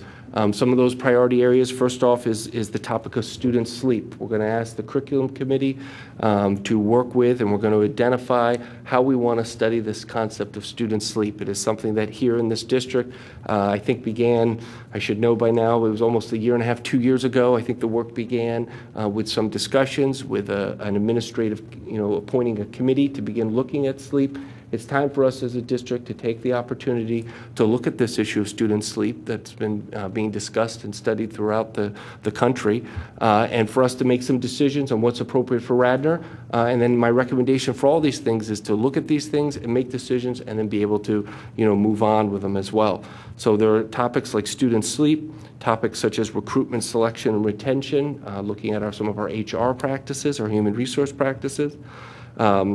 Mrs. Michelson already mentioned that the Finance Committee has already begun on another area where it would be a priority project, is looking at our Citizens Advisory Council and looking at the next steps on how we would move forward with them and making sure that we as a district are always being good stewards of our resources. And then strategic communications would be another priority project that we would look at through, again, our committee structure. And make sure we're developing a strong communications plan and communicating all that we need to. And much of that work has already begun by some of the work taking place in the communications committee. And the committees will again identify other priority projects as we move forward. I have shared with the board, a detailed list of the district goals with some, much more nuanced timelines and when the presentations and those pieces with the board, and that's been made public as well. So any questions from board members about district goals?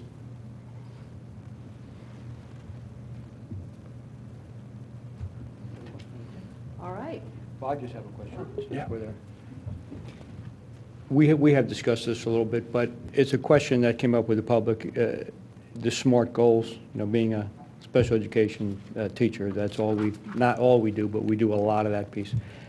And the measurement, and I know in some of the goals that you do have some of how we can measure or the challenges. Can you just speak about that a little bit? Sure. So the details for the challenging all students, make sure we're challenging all students. The buildings will be responsible for identifying what specific data, and then also identifying not only that data, then what are the specific targets that they're going to aim for, and what are the specific pieces that they're going to do to adjust to see how our students' learning is being impacted by it. For some of our goals, for the one-to-one analysis, the goal for the one-to-one analysis is to do a thorough review.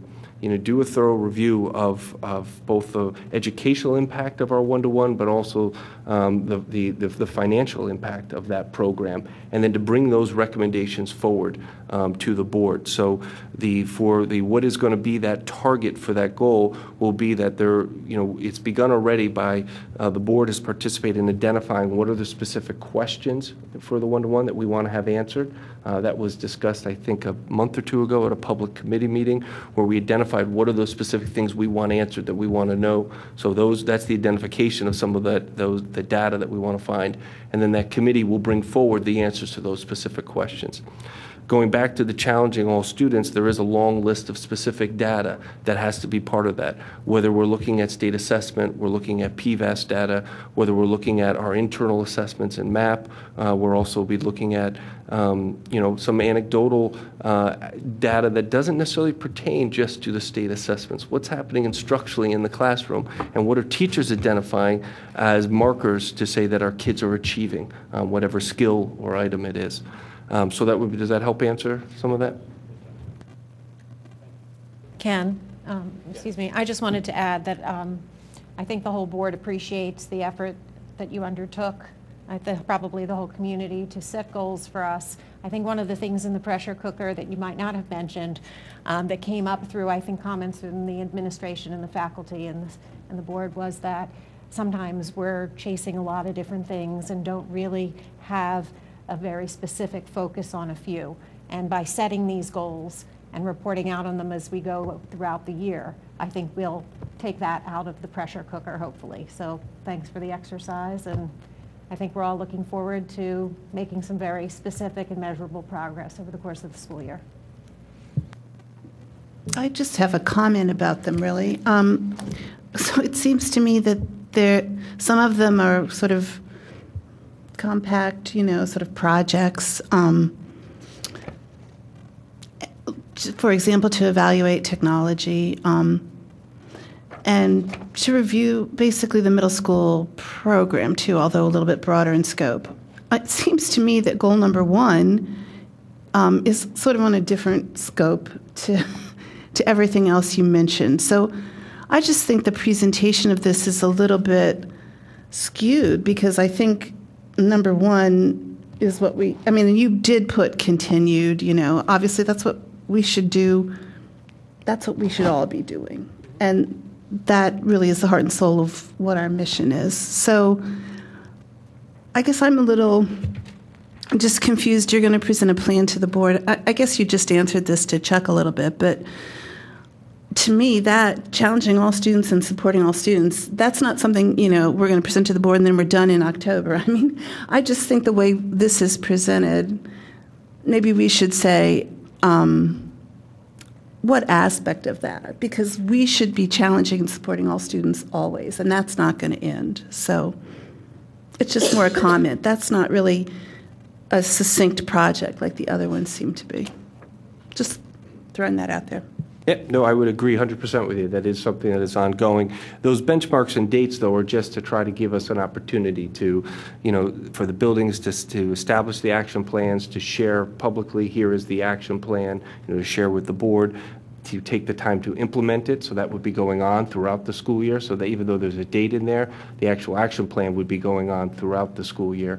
And then some of the data that may be used, we would need the end of the school year, to acquire some of that data to do the final analysis.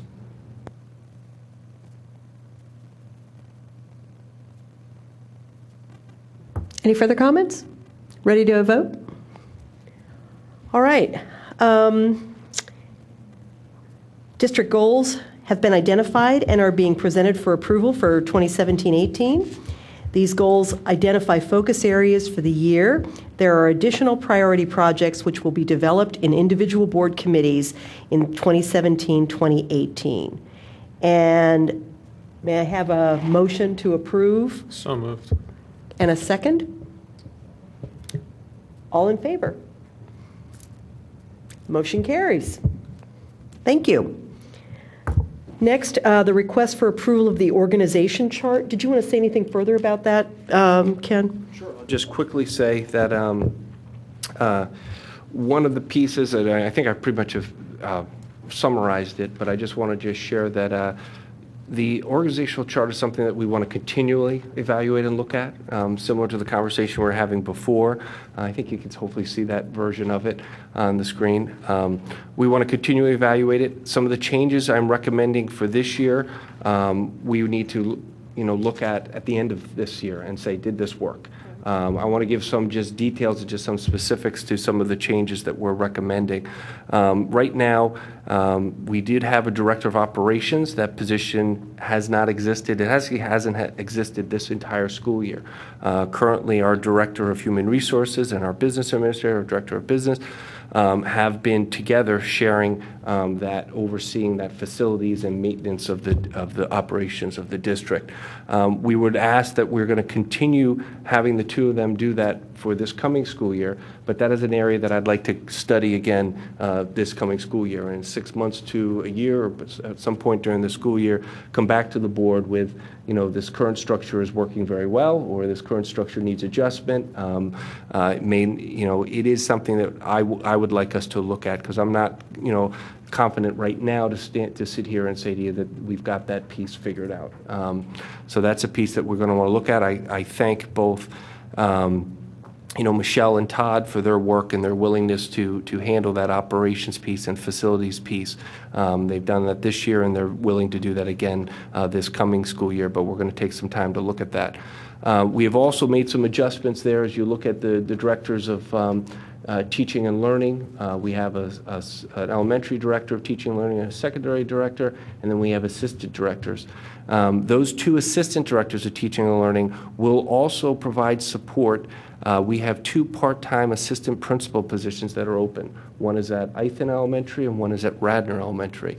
So one of those individuals will also be the part-time assistant principal at Ithan, and one will be the part-time assistant principal at Wayne. Currently, over a year ago, we had one person who would spend a couple of days a week at one building and a couple of days a week at another building. Now we're going to take the 2 directors of the assistant directors of teaching and learning, and one of them will provide that support, that assistant principal support, a few days a week at one building, and the other will provide it at the other building. One of our reasons for doing that is that we wanted to give some of the support directly to the building. We felt that we could also take some of the responsibilities that those 2 current individuals have within the curriculum department and share some of those responsibilities with other assistant principals in the district. For example, if we have an assistant principal who is a former art teacher, what better person to have maybe be the point person or the coordinator for art curriculum K-12, but then to have that assistant principal who's got experience in the field and also gives that assistant principal an opportunity to grow, an opportunity to see the program from a K-12 level and help coordinate it.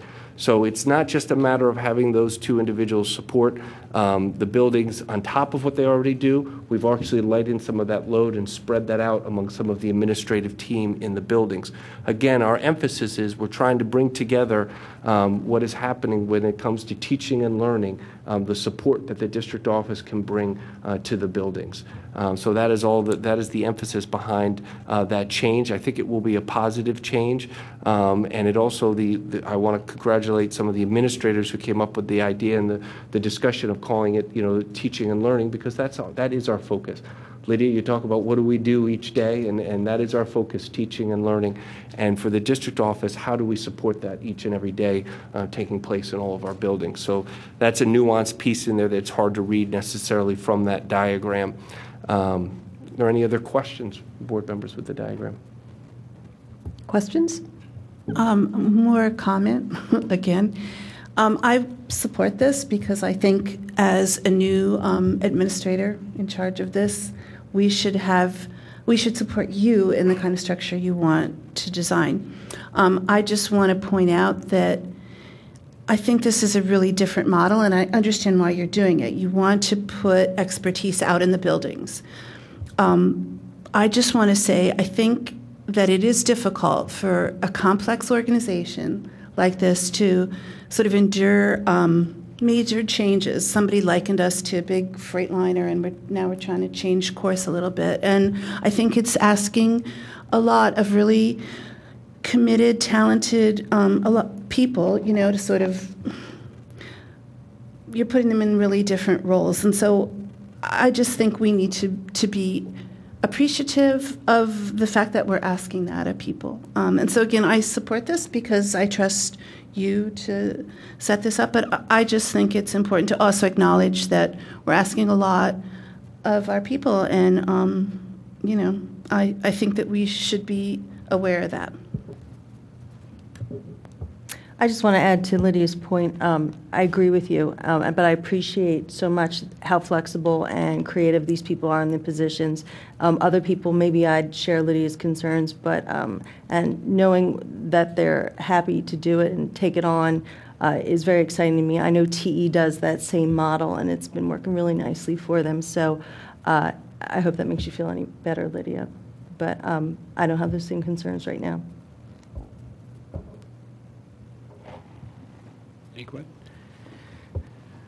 I think it's a great plan. And I think what we do have to realize is that as we're going through this and you see something that needs to change, it can be changed. because I do agree with you with the maintenance department piece, and we're looking at that, and we're going to continue to look at that. So that's something that the board is giving you enough leeway with to say, let's look at this, let's see how it's working, and when you believe it should move in a different direction or it should stay the same, then we can change the color of that square. Okay, that would be the one thing. Also, I'd like you to talk a little bit about another group of people that we have in our elementary schools, the coaches, and the support that they give the teachers, because oftentimes they're not included in this chart, and most people just feel that there's teachers and there's administrators, but we have another group. So can you? I mean, one of the things when we presented during the budget, I guess a month or two ago, we looked at our, we had an opportunity to really look at our full complement of all of our staff and all of the positions in the district. And one of the things we discussed then, and I think that what you're referring to, Chuck, is that we have in our building, we have coaches, which is a teacher. We have what we call right now a humanities coach, but we have a teacher who's a teacher on assignment. So at each of our elementary buildings, we have a teacher who's on assignment, who's there to help support. We've called a humanities coach, but really there to support the teaching and learning that is taking place and support the curriculum that is going on in our buildings. And that role of that teacher and that in that coach position is something that we want to continue, to look at it from the standpoint that just how powerful of an opportunity, and it's another level of support that our teachers have and our administration has in each of the buildings. And I wanted to echo what everybody else has said here, and I knew you and I have talked about this together, and we've had conversation as a board. But with the moving pieces, one of the things that can help ensure success is that everybody knows sort of what's expected of them.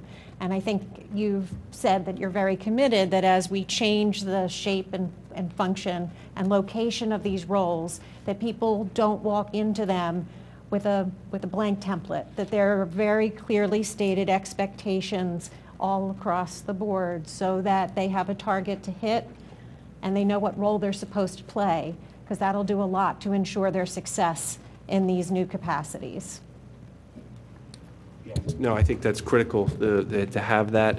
And I think it's also going to be critical to share with the entire district, especially within the staff of the district, but share with the entire district. And when the beginning of the school year, we will share out, and Mr. Bettiti and I have already had a discussion about how we want to develop that, but a comprehensive list so that people understand what are the different roles, who are the different people that are responsible for different areas, who do I go to for different concerns in different areas. So that's something that we will be sharing with everyone, by the start of the next school year. Yeah, and I agree with much of what's been said. I think it's important to recognize that we want you to have the flexibility to, as Chuck said, make changes as they may be necessary down the road. And I also want to just convey to the district our sense that Mr. Batchelor is a very good judge of people and a very good manager of people. And I think that what he's doing here is reflective of that. And so I think as a board member, it is easy to have confidence in his decisions here and trust that he is holding and will be holding all players here accountable, and that it is something to look forward to. I think we will be running more effectively and efficiently, and we can't ask for more than that out of our manager. So with that, I'm going to go ahead and... well, everybody else got this. Oh, sorry. I would say that there's 6 people who live on 25 Country Run who might not agree about my management. Everybody else said something, so I guess I have to. I mean, I can't really say it better than you just did, Susan. But I ran on reducing the administration and streamlining the structure, and this does it. Ken will review it over the year and see if it needs any more tweaking or what we can do better. So I fully support this. Very good. Well, let me go ahead and read the recommendation, and then we'll get somebody to put it forward and second. As required by policy number 008, organization chart, all changes to the administrative regulation must be formally approved by the board prior to implementation. The revised chart identifies removal of administrative positions and changes in title for other administrative positions. And so the recommendation is that the board approves the revisions to the administrative regulation for policy number 008, the organization chart. Do I have a motion? So moved. And a second? Any further comment? All in favor? Very good. And we will now move on to the consent agenda. Although board action is required, it's generally unnecessary to hold discussion on these items. With the consent of all members, they are therefore grouped and approval is given in one motion. In the event a board member wants to discuss any item, I will, as acting president, move it to an appropriate place on the agenda. And so at that, is there anyone who would like to remove anything? Yes, please. 15, 16, and 17. And I have a question about the policies that we're waiving second read for, which I don't know that I need to pull it for that. What we can do maybe is put the motion and the second on the floor, and then we'll have discussion and ask your question. Okay. Okay? Thank you. Anyone else? All right. May I have a motion to approve the consent agenda, items number 7 through, what's the last one? What's our last guy here? 39. 39? Yeah, items number 7 through 39, except items 15, 16, and 17. So moved. And a second? Amy? All right. Let's have board discussion. Lydia? Yeah, just could you fill us in on what the federal changes were that precipitated that we have to get this done without our normal procedure? Does anyone know that? I mean, were these things that happened, within the last month? Maybe the solicitor? Mr. Robarczyk could, I think. Okay. Oh. And then, Yeah, these sorry. were changes that occurred as the development of ESSA was happening in regards to federal programming. So as I attend the federal coordinator programmers down at the DCIU, it was informed to us that this was one of the major changes, one of the changes that had to take place prior to June 30th to remain in compliance. So that addresses policy 203 and 808? Actually, that one just does the parental engagement.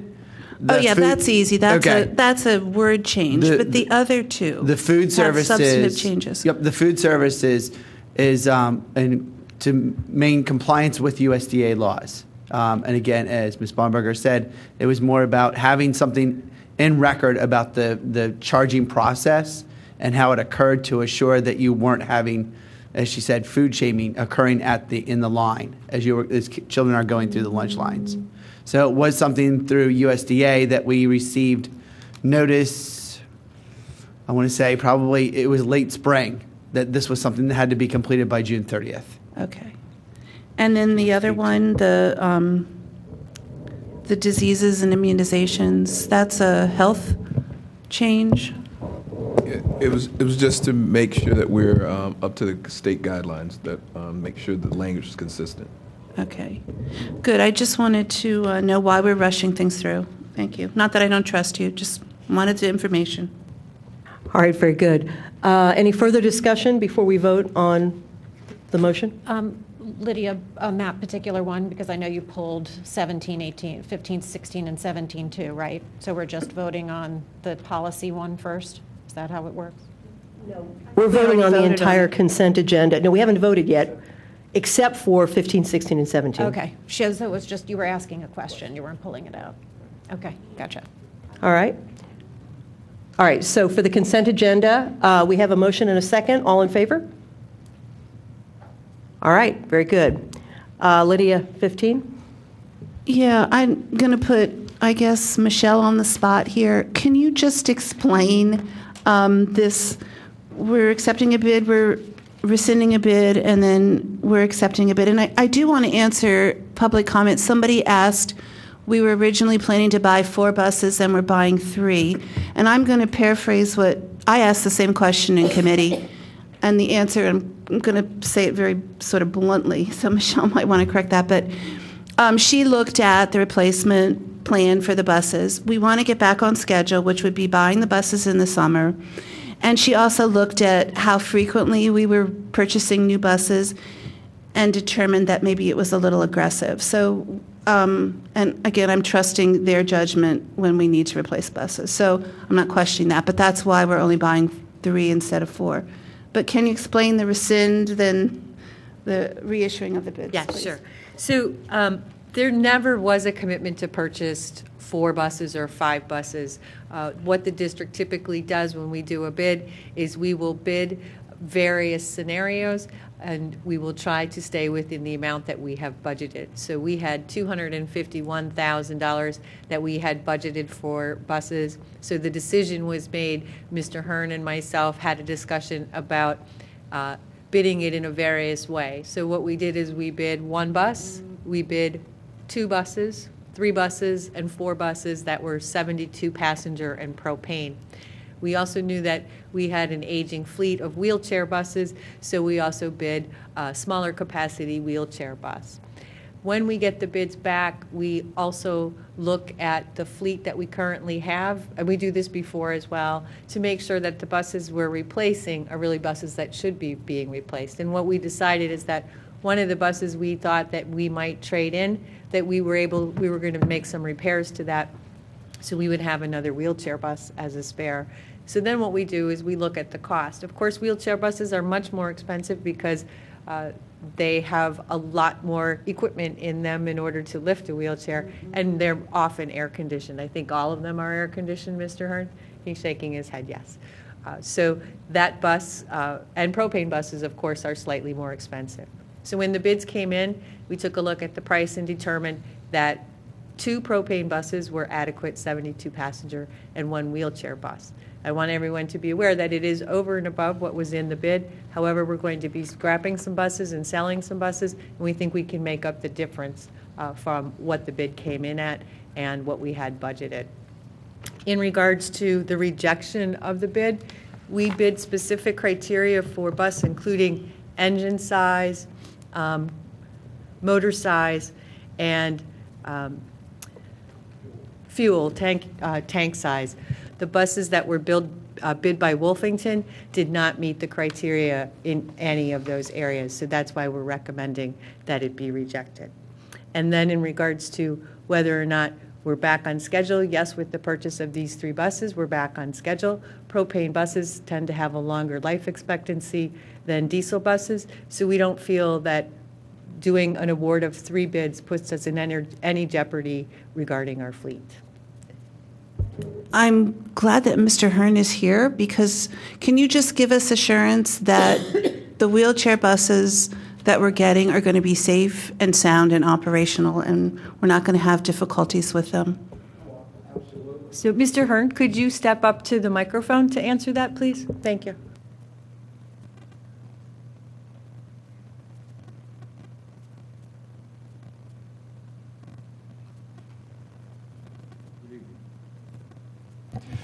Yes, we're bidding on the Brightbill buses, which we feel is a much better product than the Wolfington bus. One of the issues that we had with the Wolfington buses was they were offering us a 10-cylinder engine. I'm sorry, we bid an 10-cylinder engine, and they were offering us an 8-cylinder engine. And the other issue was the fuel. The fuel on the propane, the mileage is limited. On certain runs, they wouldn't be able to, we'd have to be fueling them too often. But the Brightbill is probably the best bus on the market today. We've had our propane buses now for 2 years, and we have had no issues whatsoever on the 4 buses we've had. This will alleviate the problems we've had with the wheelchair buses, that we're now going to have a state-of-the-art new Well, we're only purchasing 1 wheelchair bus. We still have quite a few wheelchair buses, but we expect that we're we're not going to have the issues we've had in the past. Okay, all right, thank you. So, Mr. Hearn, I think one of the issues is we had a wheelchair bus at the end of the year last year that had quite a few problems. Yes, and it was this year we lost 2 wheelchair buses to an engine, engine issues. The one we're replacing, the smaller 48-passenger wheelchair bus that we were thinking about replacing, we're now going to repair. The problem with the bigger engine that we had to replace was a total engine replacement. The smaller wheelchair bus, we actually just discovered today was a piston. So we've got the engine all apart. We're going to replace the piston on it, and we expect that to have that back up in the service by the end of next week. So where I'm heading with this is I don't think any of us want special needs kids stranded on buses. So is this sufficient funding to get the equipment that we need to make sure our students stay safe? Okay, Absolutely. And you're confident with that? Very confident. Okay.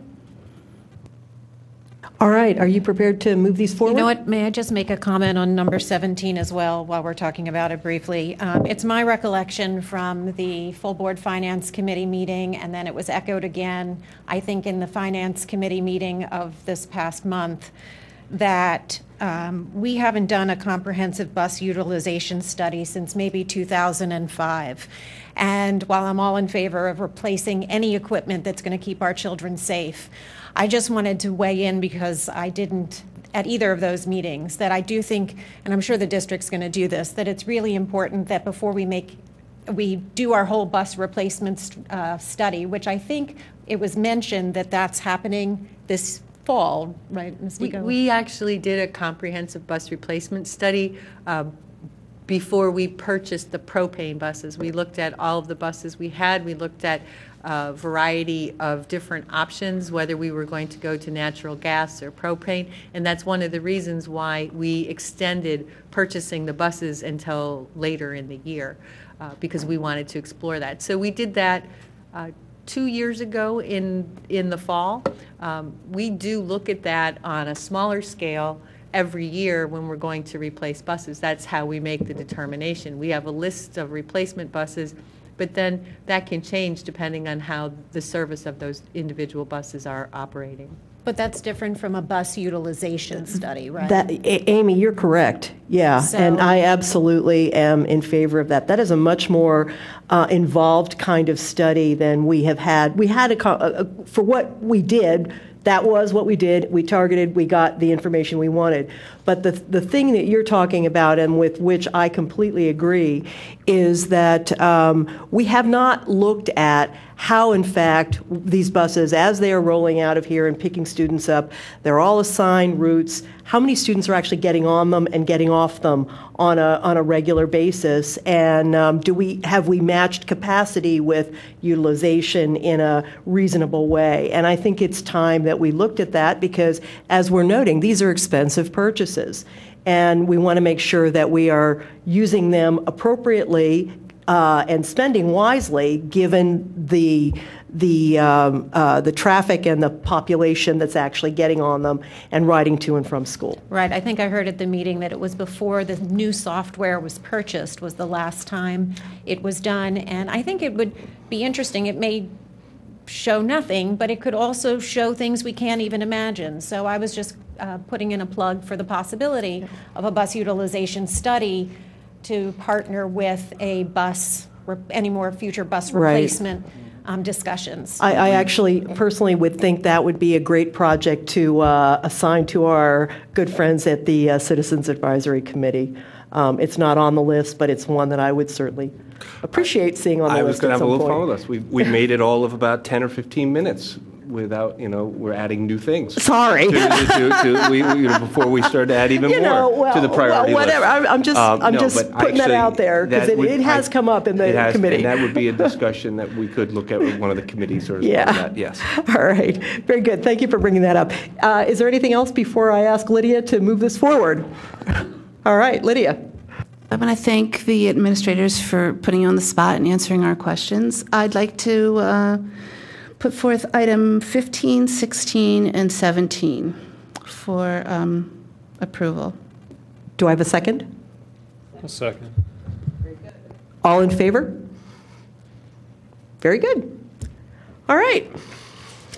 I'd just like to... Oh, and yes, let Mr. Batchelor's got a couple of comments with the approvals here. Yeah, so with our approval of the consent agenda, I just want to make a note of a couple of things. Tonight, in the approval of the consent agenda, we approved a new math teacher at the high school, who I believe is here with us, Mr. Hunsberger. So welcome, Mr. Hunsberger. It's great to have you.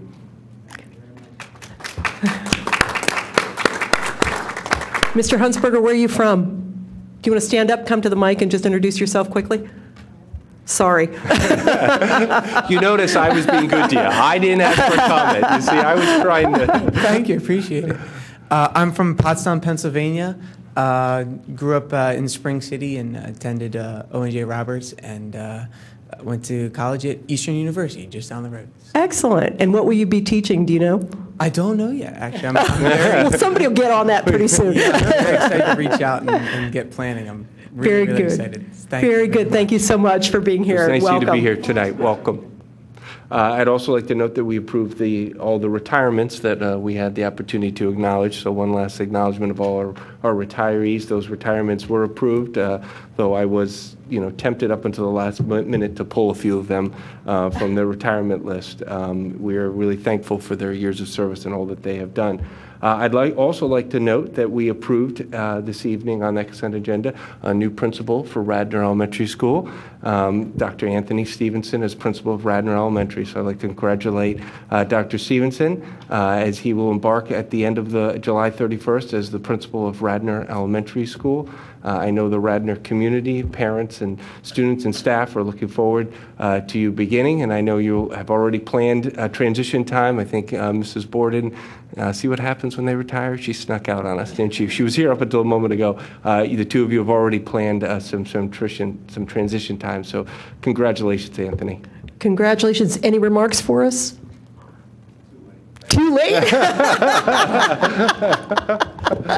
I just want to say thank you. I appreciate the fact that Mr. Batchelor had the faith and his leadership and his wisdom to right some of the scapegoats of the past, and I look forward to working with him. And I would say that Ken won't tell anybody, but this is the second time he tried to recruit me to be a principal, and this time he was successful. Thanks. All right.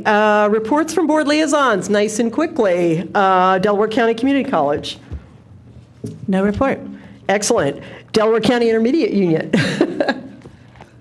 Oh, that's Patty, isn't it? Yeah, all right. So no report. Federal Relations Network, Chuck? Yes, no report. Okay. IU Legislative Council, Pennsylvania School Boards Association. No report. Parks and Rec. I missed that meeting. Did you make it?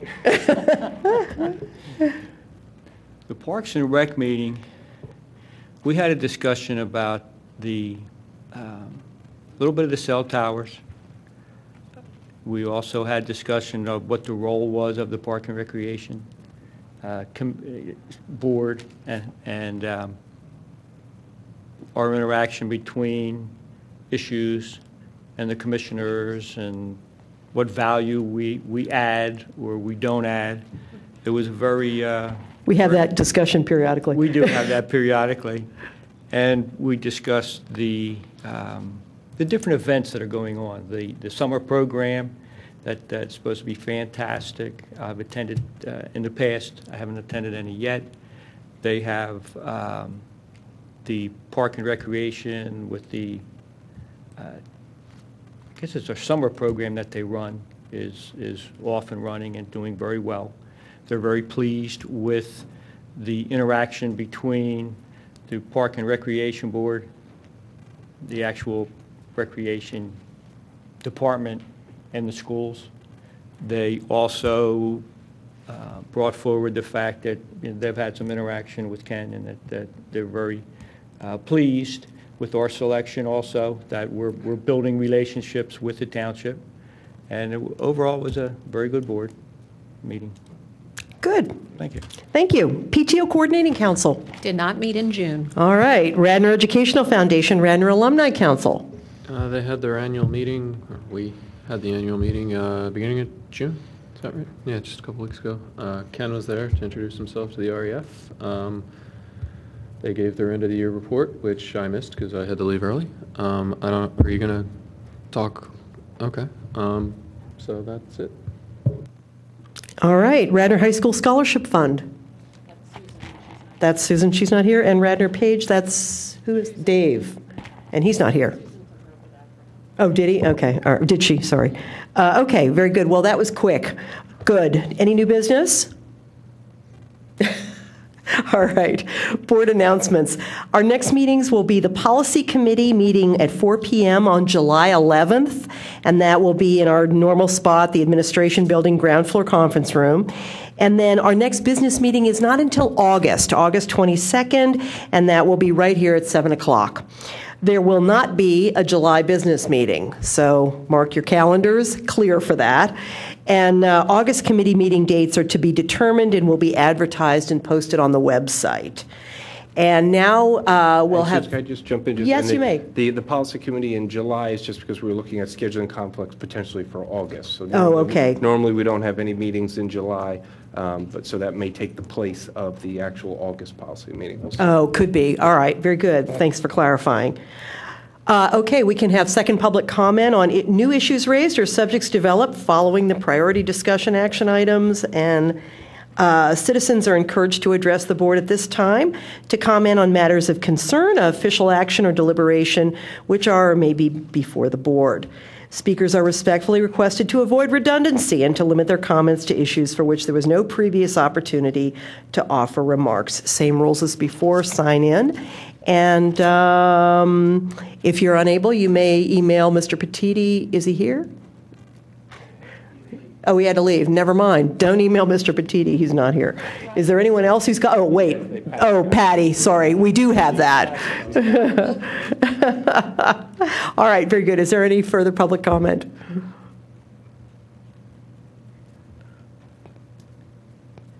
Hi, Roberta. Hi there. Roberta Winters, 326 Williams Road, and I would like to thank the board for being responsive to feedback from the public, and that is in regards to the RMS schedule and also for the inclusion of the importance of sleep in all the textbooks that are being purchased for the health programs. I also appreciate this evening Ms. Bonenberger's explanation of the waiver for the second reading of the policy, and I know this will be used very sparingly and in the event of such instances as necessity of meeting the law. I also would recommend, in terms of your organizational chart, Mr. Batchelor, if you would include the voters of Radnor Township above the Radnor Board of School Directors. And also, finally, as you look at that structure, I'd like to echo Mrs. Sherry to please ask you to reconsider the need for a director of operations. I've taught in schools, and Chuck can probably vouch for this, that were substandard, and I've taught in those that were award-winning. And with budget constraints, we need to have a person with the eyes on the nuts and bolts that set the physical climate for learning. As our facilities are worth of millions of dollars, and I would hate to be penny wise and dollar foolish. Thank you. Thanks, Roberta. Anyone else? Hi again, Judy. Welcome. First, I'd just like to reiterate that during the facilities meeting, I did strongly advocate for being able to rent electronically our facilities. I think it would be so much easier on people that want to rent as well as the administration that is trying to monitor it. So I don't think there's a need. If it can be implemented in a timely manner, I think it would be a real plus for the district.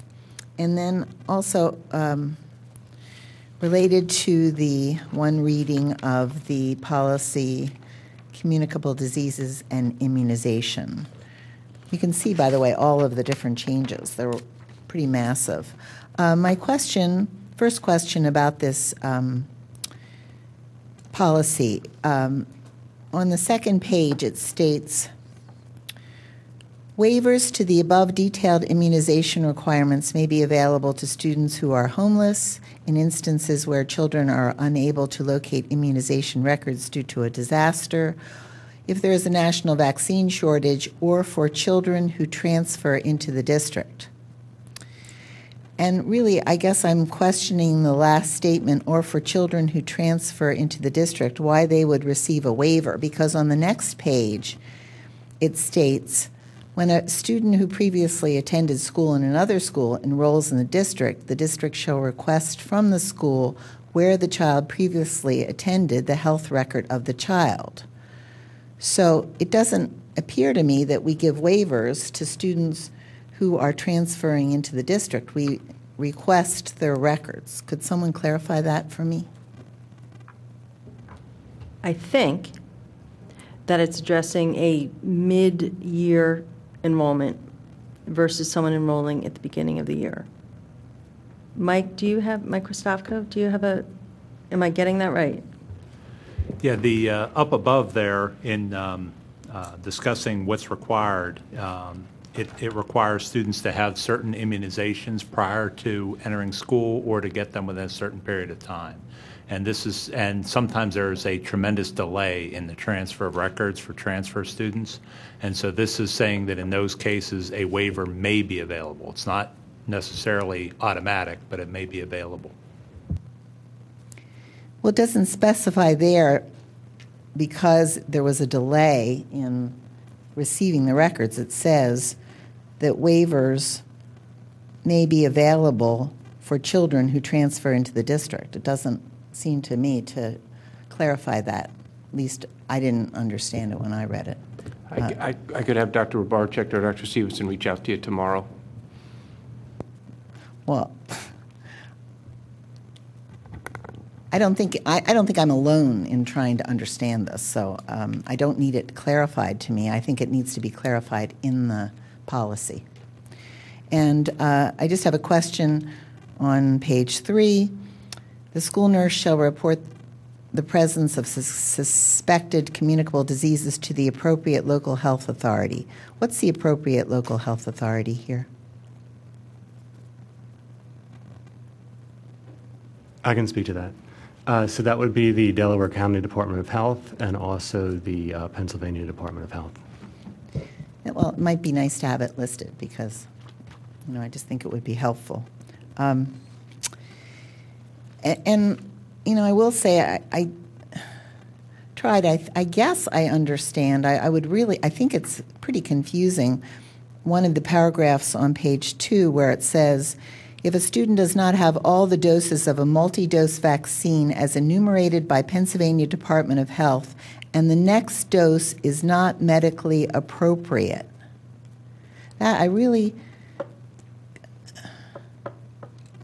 If they don't have all the doses, why would the next dose not be medically appropriate? Because it might not have the timing right. It might not be the right time for it.